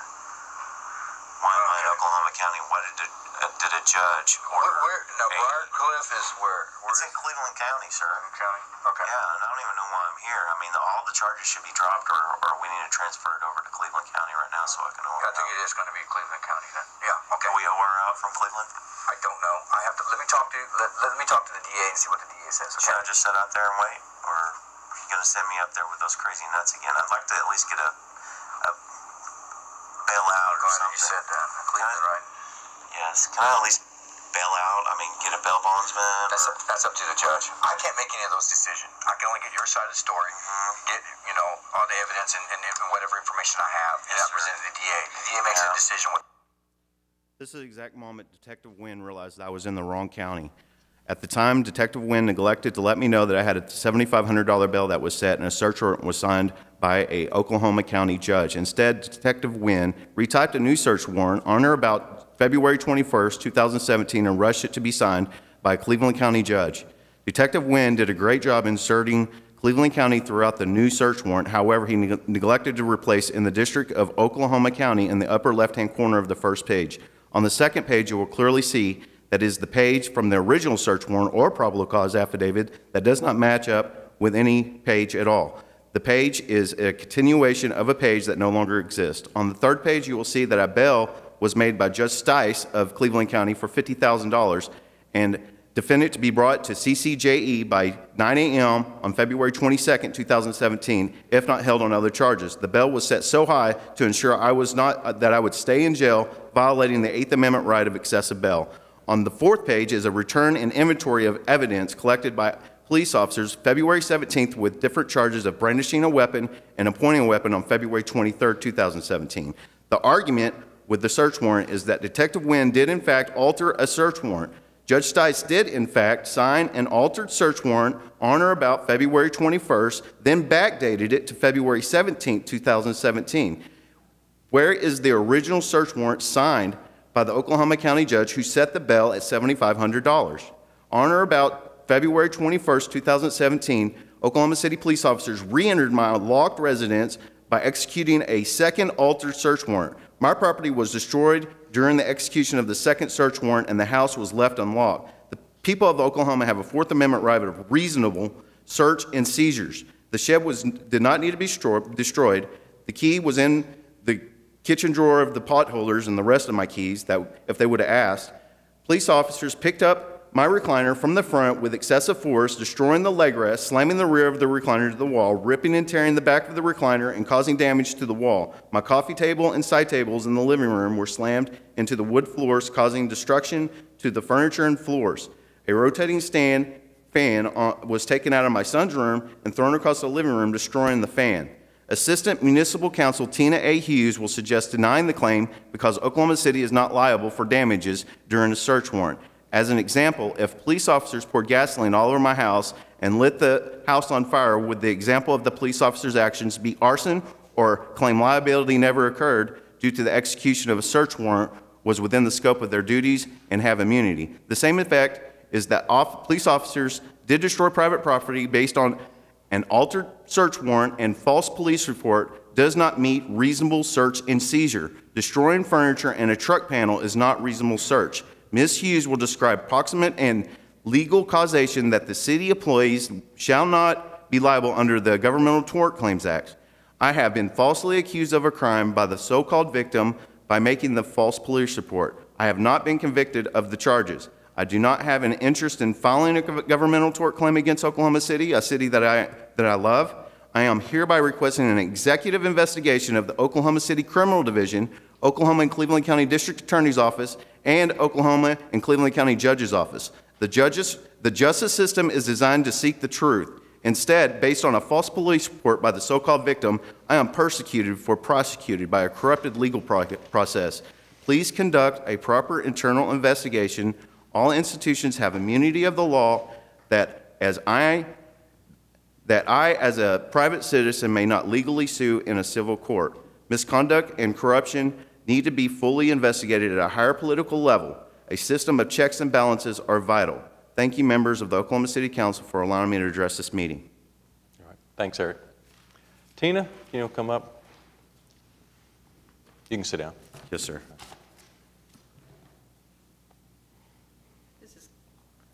This is a claim for property damage during the search. We have photos, which I didn't bring copies of here, but we have them on a disc, showing that the condition of his property before and after the search doesn't show that damage. We also know that our officers found those keys that were hidden in the drawer, used them to open the truck and look in there, and close the truck back so they didn't damage the truck. They had a warrant based on a police report that a gun was being brandished about at neighbors and the guys working on the AC next door. So we showed up on that. He went inside his house, stayed there for a while. We were getting a search warrant. He came out, he was arrested. The search warrant was used. It gave us the right to check the house, the yard, anything on the property. During that search, we located weapons and drugs. Anything that happened at the jail afterward, we don't run the jail. We didn't have anything to do with that. The reports that we take are based on statements by people in the neighborhood in this case. Indications to us were that that was true, probably. Our job is to enforce the law. He was arrested and taken to the county jail. Chief City informs me that we take all of our arrests to the Oklahoma County Jail, notify the other counties if they need to come get them, and they would come and get him at that point. Anything that happened in the jail, not us. We don't operate a jail. The claim, you say that's for items that were alleged to have been damaged during the search? Yes, sir. I don't remember a case coming to us before on this type of an issue. Is this an unusual case in that regard? It's not totally unique, but it is unusual. And you were saying it sounded like by policy that the officers are to take a picture of the scene before they conduct the search and then another one afterwards? I'm not absolutely certain if that's the policy or not. It's not the policy, but they did that in this case. Okay. There's a specific exemption for the provision of police protection. We were called out because somebody was supposed to have a gun threatening people. That's police protection. Mm-hmm. Everything else flowed out of that. Well, are you suggesting that state law does not allow the council the discretion to pay this claim, or are we still subject to our discretion on whether or not we think the city is liable? I believe the initial arrest was certainly covered by provision of police protection exemption. If we had evidence that the police had done something outside the scope of their employment, like pour gasoline all over the place and set the place on fire, we would not be recommending that we not pay a claim. But our evidence shows that our police officers were very careful not to destroy anything in that Kenny, house. there were also some civil rights issues brought up in that. My advice would be that's beyond what we're doing here today, and could be handled in a different legal manner, but really doesn't have anything to do with the search and the alleged damage. Am I right there? This is just a claim for the property damage, and our position is that they were executing a lawful search warrant and also that there was no damage. So if they were executing a lawful search warrant, then we're exempt under state law. So what you're saying is if they were acting in a lawful manner, we have no discretion. Correct. Eric, do you have pictures of what it looked like when your property was damaged? Okay. Why don't you hand them to Councilman Stonecipher there, and he can hand them down to us.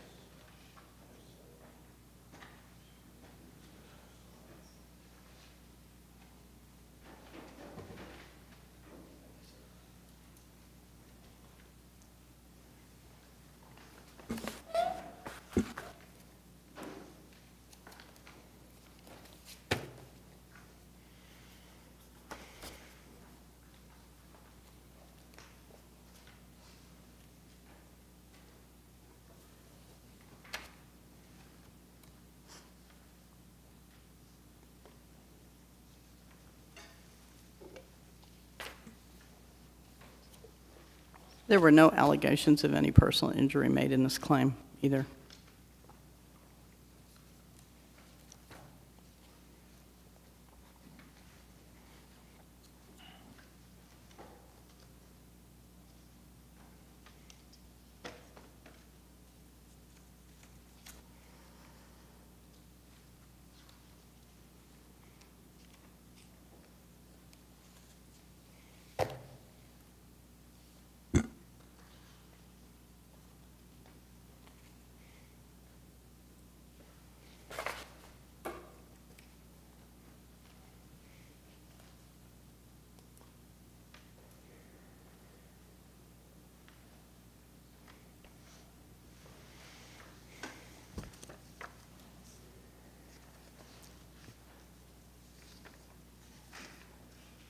He's going to queue up that disc if you want to see the pictures that the police department took. Okay.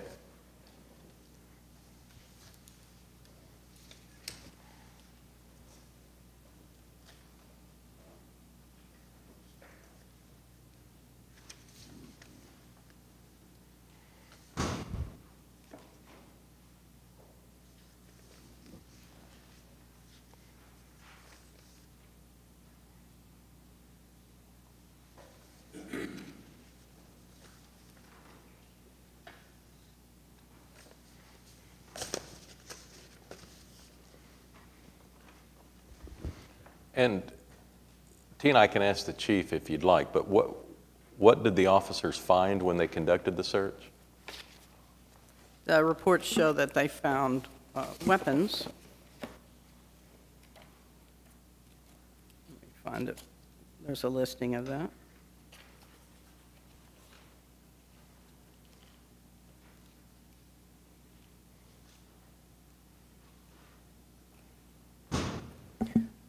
They found a shotgun. They found a rifle, 22 caliber Marlin Model 60 rifle. They found ammunition for those. There's 45 caliber ammunition. They found a handgun in the wheel well, I believe, of the truck. A center console box of 45 caliber ammunition with 11 rounds. Passenger side rear floorboard, I located a gun box. Inside the gun box, I located one 30-30 round of live ammunition and 5 rounds of 38 special ammunition. Storage compartment on the rear driver's side of the truck, I located a high point 45 caliber Model J HP serial number, and there's a serial number.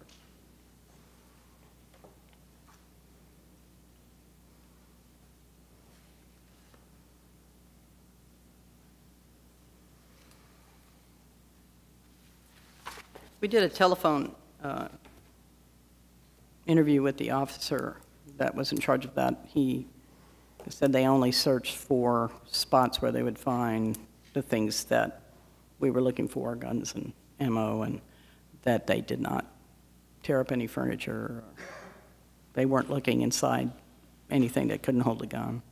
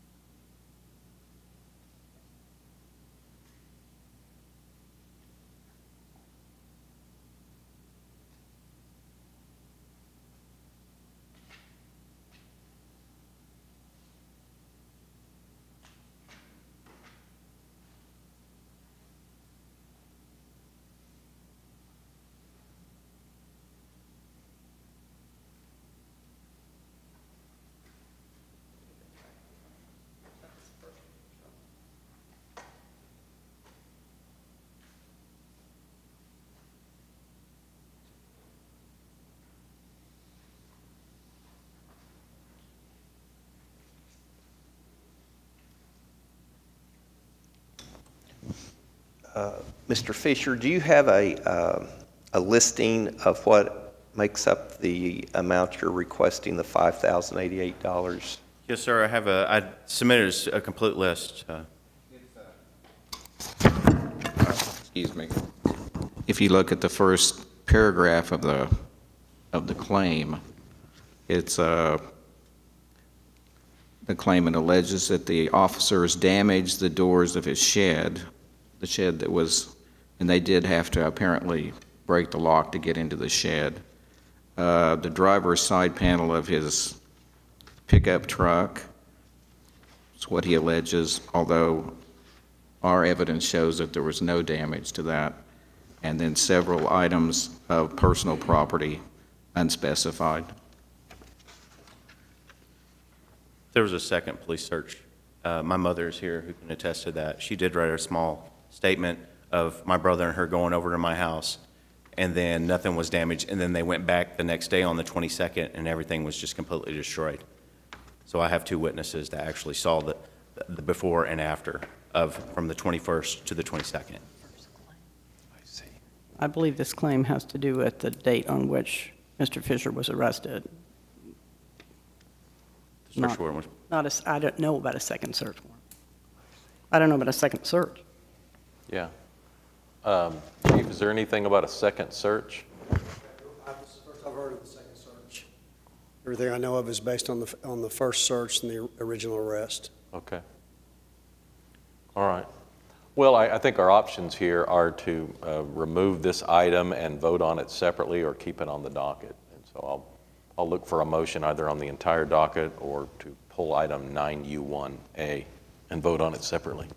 Well, Mayor, do we also, I would imagine we also would have an option of doing a little bit further investigation into this situation. And yeah, we can talk to the defendant, and if there's any, because we always do a follow-up on the use of force. So there's a follow-up on the use of force. The officers do the report. They do the reports on the search warrant. The only thing they indicated that they had to break was the lock on the shed. But in listening to him, a lot of his complaints had to do with the county. A lot of his complaints had to do with a search warrant. Now, if that search warrant, if he wants to argue that it's not legal on its face, then that's to be determined by the courts on whether or not that search warrant is a valid search or not. So, his attorney will argue as to whether or not it's a valid search or not. We can look into a second search. To my knowledge, we didn't do a second search, but that doesn't mean something didn't happen. Well, and I'll definitely look into that. well, Chief, I think if you would do that, and then maybe we pull this, if for some reason the search turned out to be invalid, we wouldn't be protected, and we might have to file claims. Do you want to make a motion then to defer item 9U1A? Yes, I would make a motion that we defer. 2 weeks, okay, Chief, or 4? What would you like? That's fine. Why don't we do 4 weeks? 4 weeks, give plenty of time. Second. All right. Eric, so we're going to pull your item and let the chief look into it and get the council more information. Thank you, Mayor, Councilman, and Chief. April 24th. Thanks for coming down. We really also thank you for your service to our country. You're welcome, sir. Thank you for your service as well. Meg, you want to make the motion then to defer 2 weeks? Yes, I would Or make 4 weeks, 4 weeks? I would make a motion that we. All right, is there a second? Second. All right, we're voting on the deferral of item 9U1A. That item is deferred. Now, I'll look for a motion on item 9U1, B, C, D, and E. All right, cast your votes, and those items are denied. All right, we're on to item 10. This is claims recommended for approval. Is there anyone here hoping to speak under any item listed under claims recommended for approval? All right, cast your votes. It passes unanimously. Item 11 is items from council. James, you have anything for us? Oh, yeah, let's go ahead and do the ordinance first, Todd. Let's start with that. Thank you, Mayor. I knew you wouldn't want to leave on your last day without talking about roosters or chickens. Right. So, the change behind this ordinance, and really the only change in this ordinance, is that previously trailer houses or mobile homes weren't considered a dwelling in this ordinance. So, if you lived in a trailer house or a mobile home, your neighbor could put a pen of roosters right next to it, depending upon where the property line is, and code enforcement was unable to do anything about it. So All this really does is cleans up that language so that we can include trailer houses and mobile homes as a dwelling. So with that, I would move that we send this back to the Planning Commission for their review. All right, we have a motion and a second to move item 11A back to the Planning Commission for further action. All right, let's vote on that. Cast your votes. It passes unanimously. James, you want another chance to go around with some council? All right, Larry? Todd? Just real quickly, I attended a forum in far southeastern Oklahoma City. Sheriff Todd Gibson from Cleveland County was there. It was out on 119th and Anderson Road. And Sergeant Steve Burkeen showed up from the Oklahoma City Police Department. We had a great crowd out there, about 40 people, talking about crime in the rural areas and coming up with different ideas on ways that we can minimize the impact of that. And I just wanted to say thank you to both Sheriff Todd Gibson and his staff and Sergeant Steve Burkeen for showing up. It was a good event. Good. David? Yes, thank you, Your Honor. Two items. One's a question to Kenny. Kenny, can the city enact ordinances related to mainly drinking establishments that serve alcohol, that require them to do something in respect to reducing the risk of people driving, after they become intoxicated? And at this point, I don't have any specific recommendations, but do we have any flexibility as far as enacting ordinances along those lines, or is that strictly a state issue? Haven't specifically investigated or researched that issue, but my guess is that it's been preempted by the state, that it would be outside of our authority, but we can look at that and get back with you. And what I was thinking was something as far as whether they're posters or some type of signage or some type of information that would encourage people, if they have been drinking, to find an alternative way to get home, and maybe even, the use of either taxis or Uber or some other service, again, just to reduce the chances of somebody driving after they've been drinking. Yeah, we have limited legal authority to regulate alcoholic beverage establishments. That sounds like something that the ABLE Commission should do under its regulatory power. They could probably do it by an order, but we'll look at it and see if we have any authority. Yeah, well, thank you. Okay. Sure. Then the second item, I just would like to announce or remind people that on March 29th at 10 a.m. at the History Center, there's the opening of a Vietnam exhibit titled Welcome Home, and it honors all Oklahomans who gave their life for our country in the Vietnam War.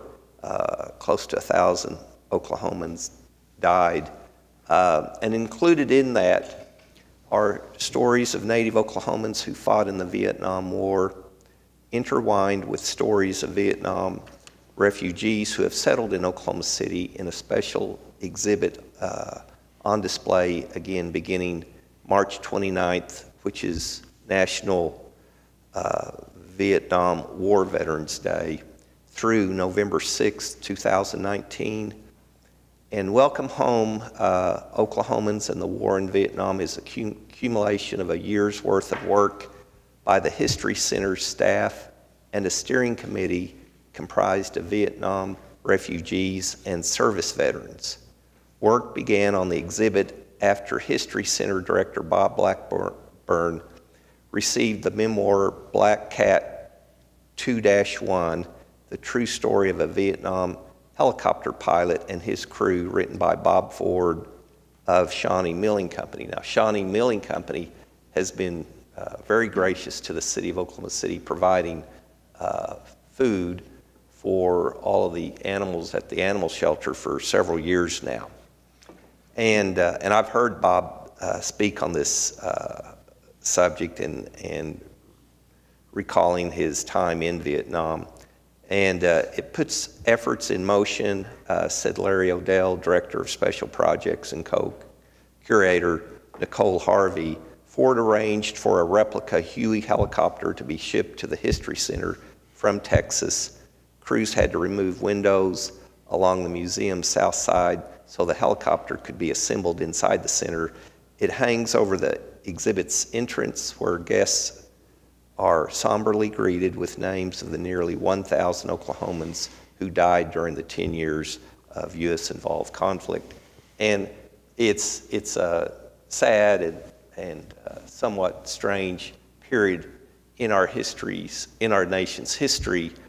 These young men were sent to Vietnam. They followed exactly what they were told to do, and then upon returning home, many times were not welcomed.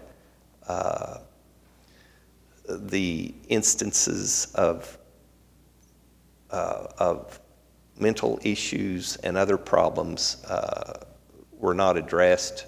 Even today, they have trouble fitting in at times in society. I remember in college, a gentleman who had came back from Vietnam had a little piece of shrapnel work its way up to the surface of his skin during class. And so it was just, again, a tough time, and I hope everyone can view the exhibit.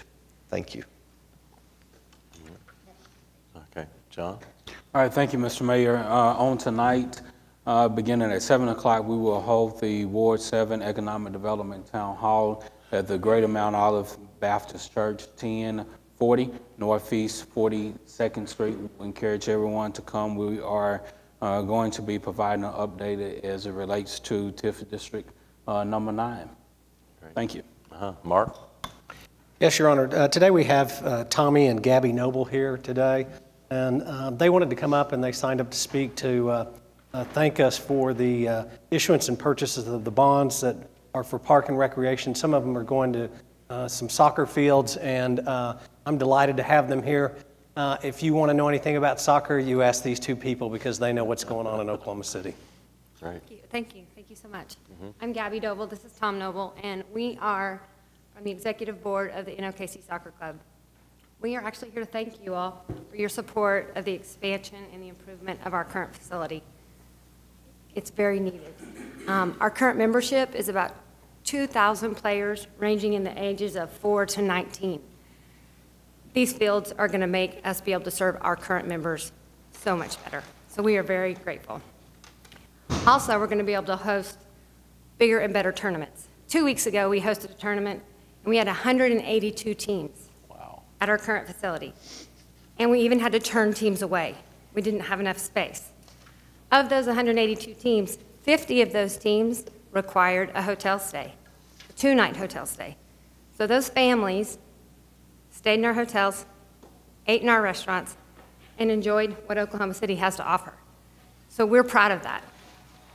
So we feel like more fields gives us more opportunity and also has a positive economic impact for the city of Oklahoma City. So we want to thank you all very much. Well, thank you. We have seen economic development come from our Parks Department and our investments before, and so thanks for validating that effort.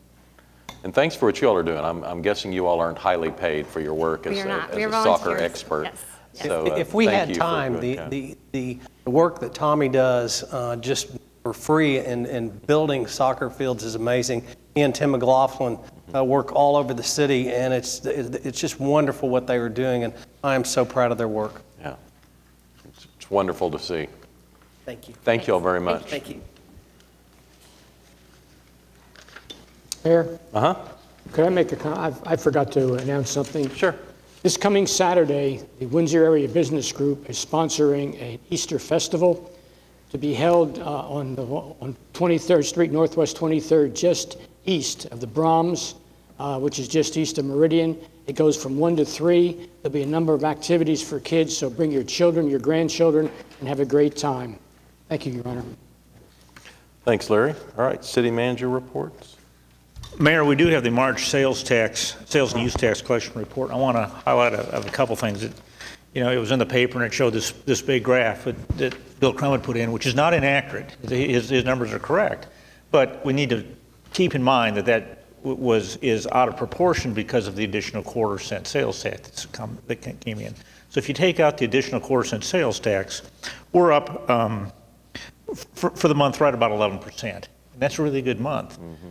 But Russell Evans had predicted that we would be up 9% for that month. So it's just, I'm not trying to be negative here at all, because obviously checks are, but it really points out how good Russell is.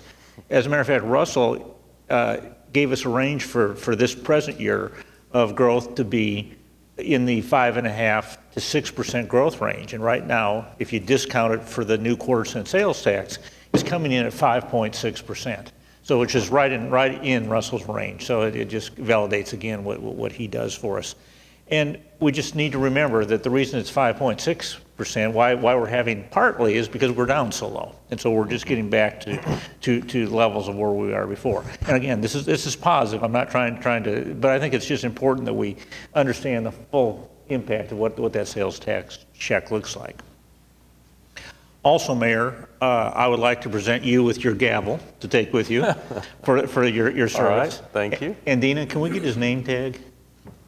Or maybe somebody can reach over. We got to present you with your name tag. Okay. You know, and I do want to tell one quick story about the mayor. You know, we're very blessed to have had 3 mayors in 31 years. That kind of stability is unheard of throughout the country. He's mixed of the longest serving mayor of any major city right now. And 3 mayors in 31 years, that constant leadership is fabulous. And we talked about Mick's leadership skills already this morning, a lot of comments about that.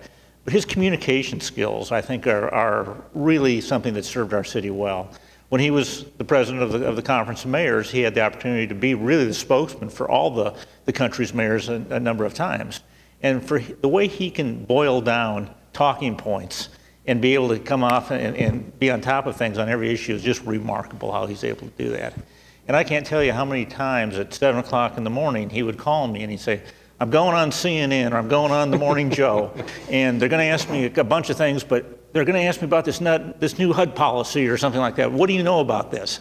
Well, you know, if he didn't know anything about it, I certainly didn't know anything about it. So I would make a couple of phone calls and see what I could, what we could find on it.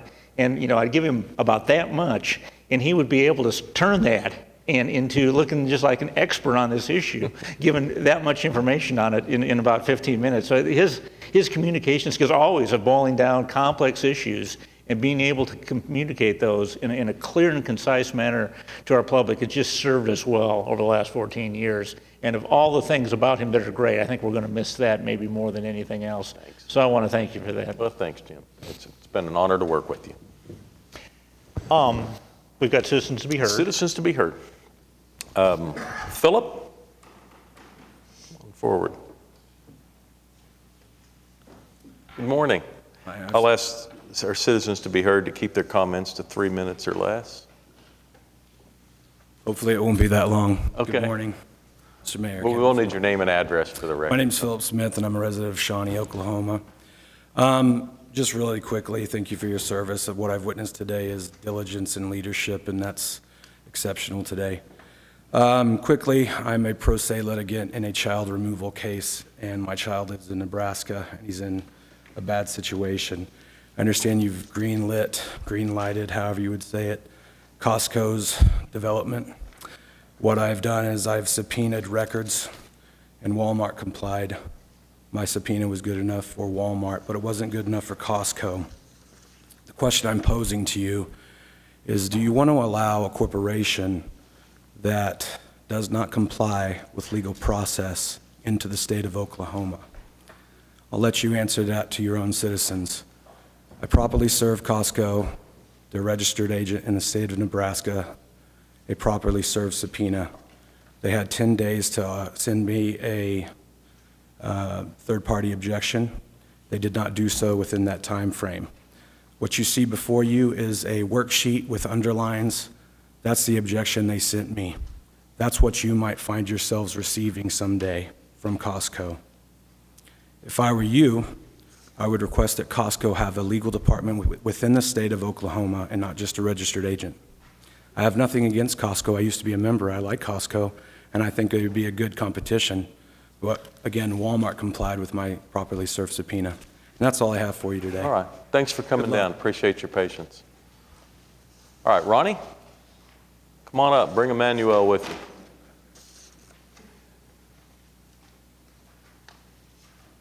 Mr. Mayor, my name is Ronnie Kirk. Live at 2328 North Missouri here in Oklahoma City. This is Emmanuel's 4th City Council meeting. And what I want to speak of on the kids, I've fed kids for 28 years free. I care about kids. So I took a proposal up to the Capitol, went to all the senators' offices, got their cards, they gave them the same papers that I'm giving y'all today. It's saying for the AR-15 and the bump stock, I suggested to them that we have a bump stock AR-15 registry. We have registrations for sex offenders, where we keep track of them. We have registrations for your cell phone. You can pick it up, find it in 30 minutes time.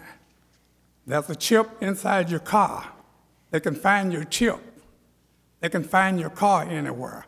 You can press the computer here today and find a monkey way over in Africa with a chip in it. So my suggestion is, all guns being sold in the state of Oklahoma, don't worry about taking their guns. It's too late to take their guns. People worry about all the gun laws, they're going to take their guns. Don't worry about taking their guns. What we need is a registration form. If they sell their gun, put a chip in it. All guns coming into the state of Oklahoma have a chip put in it. All guns, the manufacturers already have a record who they sold these AR-15s and the bump stocks. They already have a record of it. All we need to know is who they sold those guns to, where we can keep a record of who they sold the guns to. We'll know the people that we have to watch. If Emmanuel sold a gun to me, he'd have to have a chip put in it, letting me know where that gun is and where it went. I can't take it out of the city, the state, or the county for which it lives. I have all the guns I want around my wall, but you cannot move them out of your city, state, or county. Can't put them on a plane. Can't put them on a train. Can't take them nowhere. You can have all you want.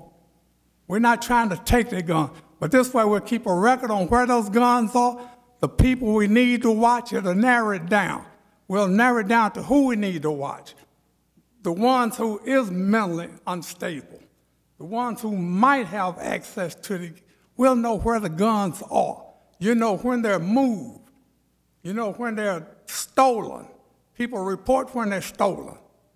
So you can find out where that gun is. They can find the phone. They can surely find a chip in a gun. And for as the sales of the chips can be used to give the teachers a raise. It can be used to fund many things. Everybody, let them have their guns. Any gun they have, if you sell it to any one of the council members, have a chip put in it. It's easy to keep up with. With today's technology, this is possible. The kids from Windsor Hill and the principal, the ladies in the office, they'll probably watch the city council meeting tomorrow. The last city council meeting night, Emmanuel was so proud, they showed the whole city council meeting to the kids. Mr. Mayor, we all wish you well on your new journey into the future. We always did some of the footwork, but we're just two leaves on the tree. We need for you all who represent us to branch out to some of the people that we've already went to the office and gave. These are all senators, every last one of them. We already did some of the footwork and made some suggestions that this is possible if we all work together and make it possible. The kids in Florida shouldn't have to do the fight by themselves. They need some adults helping them. And I come to y'all hoping y'all can help me and Emmanuel and the senators get something together for Oklahoma. Maybe the other states will follow.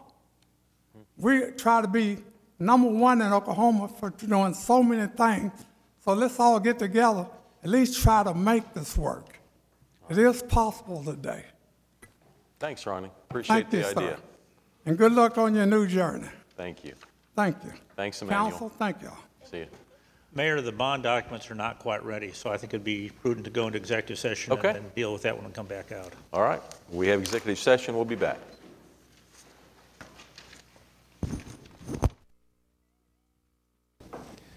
We have returned from executive session, and we have the results of our bond sale. Yes, go ahead, Greg. Yes, so this is on item 9F, 1 and 2 is our tax exempt sale. You remember Kenny explained last week that we did this as 2 sales. One is a taxable, one is a tax exempt. On the tax exempt bonds, which were at $82,750,000, the winning bid was from Citigroup Global Markets at 3.16. Very tight spread, and we had 11 bidders on our tax-exempt bonds, so very successful sale. And item F1 and 2 will be the award of the sale and then the ordinance. And on the ordinance, we will need the emergency. Craig, tell us the difference in the first 2 bidders. So the first bidder was 3.1659. The second bidder was 3.1693. So very close. And the top bid, the highest bidder was 3.23. So it's very tight. It's really good, very successful. And I think it's it's really reflective of the council's success and leadership of the AAA bond rating, of the leadership of our city departments and the team, and the support of our citizens. And so the difference between taxable and the non-taxable was? So on item G1 and 2, the taxable, which was $40,990,000, the winning bid was Raymond James and Associates at 3.40. It's rounded to 3.41. Okay, so you need an emergency motion for the issuance? We need yes, on the ordinances on both. We'll need the emergency. First, we need to award the contract. That's correct. F1. Second. All right, with a motion and a second on 9F1, this is the award of the purchase. Passes unanimously. On the ordinance, yes. F2. F2, on F2, I'm sorry.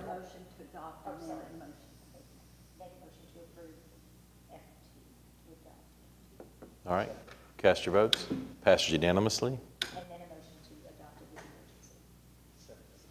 Cast your votes. 8-0. And then we'll need the same thing on G1 and 2. Right. Meg, you want to just keep going? You're on a roll. Okay, we're voting on item 9G1. Cast your votes. It passes unanimously. And on G2, motion to accept the ordinance. Cast your votes. It passes unanimously. And on G3, a motion to adopt the ordinance with emergency. It's not G3, but it's a motion to adopt the ordinance with emergency. Okay. Cast your votes. It passes unanimously. Thank you all very much. And I do want to express appreciation to our team. We've got our bond counsel here, John Michael Williams with Williams, Box, Forshee, and Bullard, and then we've got Jared Davidson is here as public finance law. Our financial advisors with public financial management, Jennifer Arndt and Dennis Whaley are here also, and then our team, Kenny Soodles, our assistant finance director, and Mike Baskin is our debt manager. And I just appreciate everyone that works on the team, and again, the leadership of the city council. Thank you all. Thanks very much. All right, also in executive session, the council reviewed the salary status and the pay rate for our 3 employees that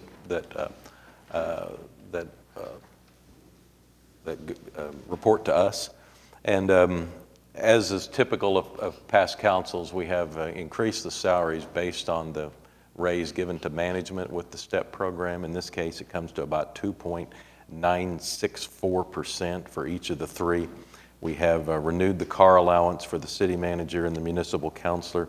We have increased the size of the car allowance for the city auditor from $3,000 a year to $6,000 a year. That all sound right? Effective January. Effective January 1st, 2018. This will be the first raise for this level employee in 3 years. So thanks for your patience and thanks for your work. Thank you. You bet. Is there a motion? All right, cast your votes. Passed unanimously. That's one, we need to do each one individually. All right, well. That was the manager. That was the managers. All right, how about the municipal councilor? Cast your votes. It passes unanimously. And on the city auditor? Cast your votes. It passed unanimously. All right, we're done. Thanks, everybody. Take that gavel with you. Okay. Yes, it has the date of your first meeting and today's date, your last meeting. My.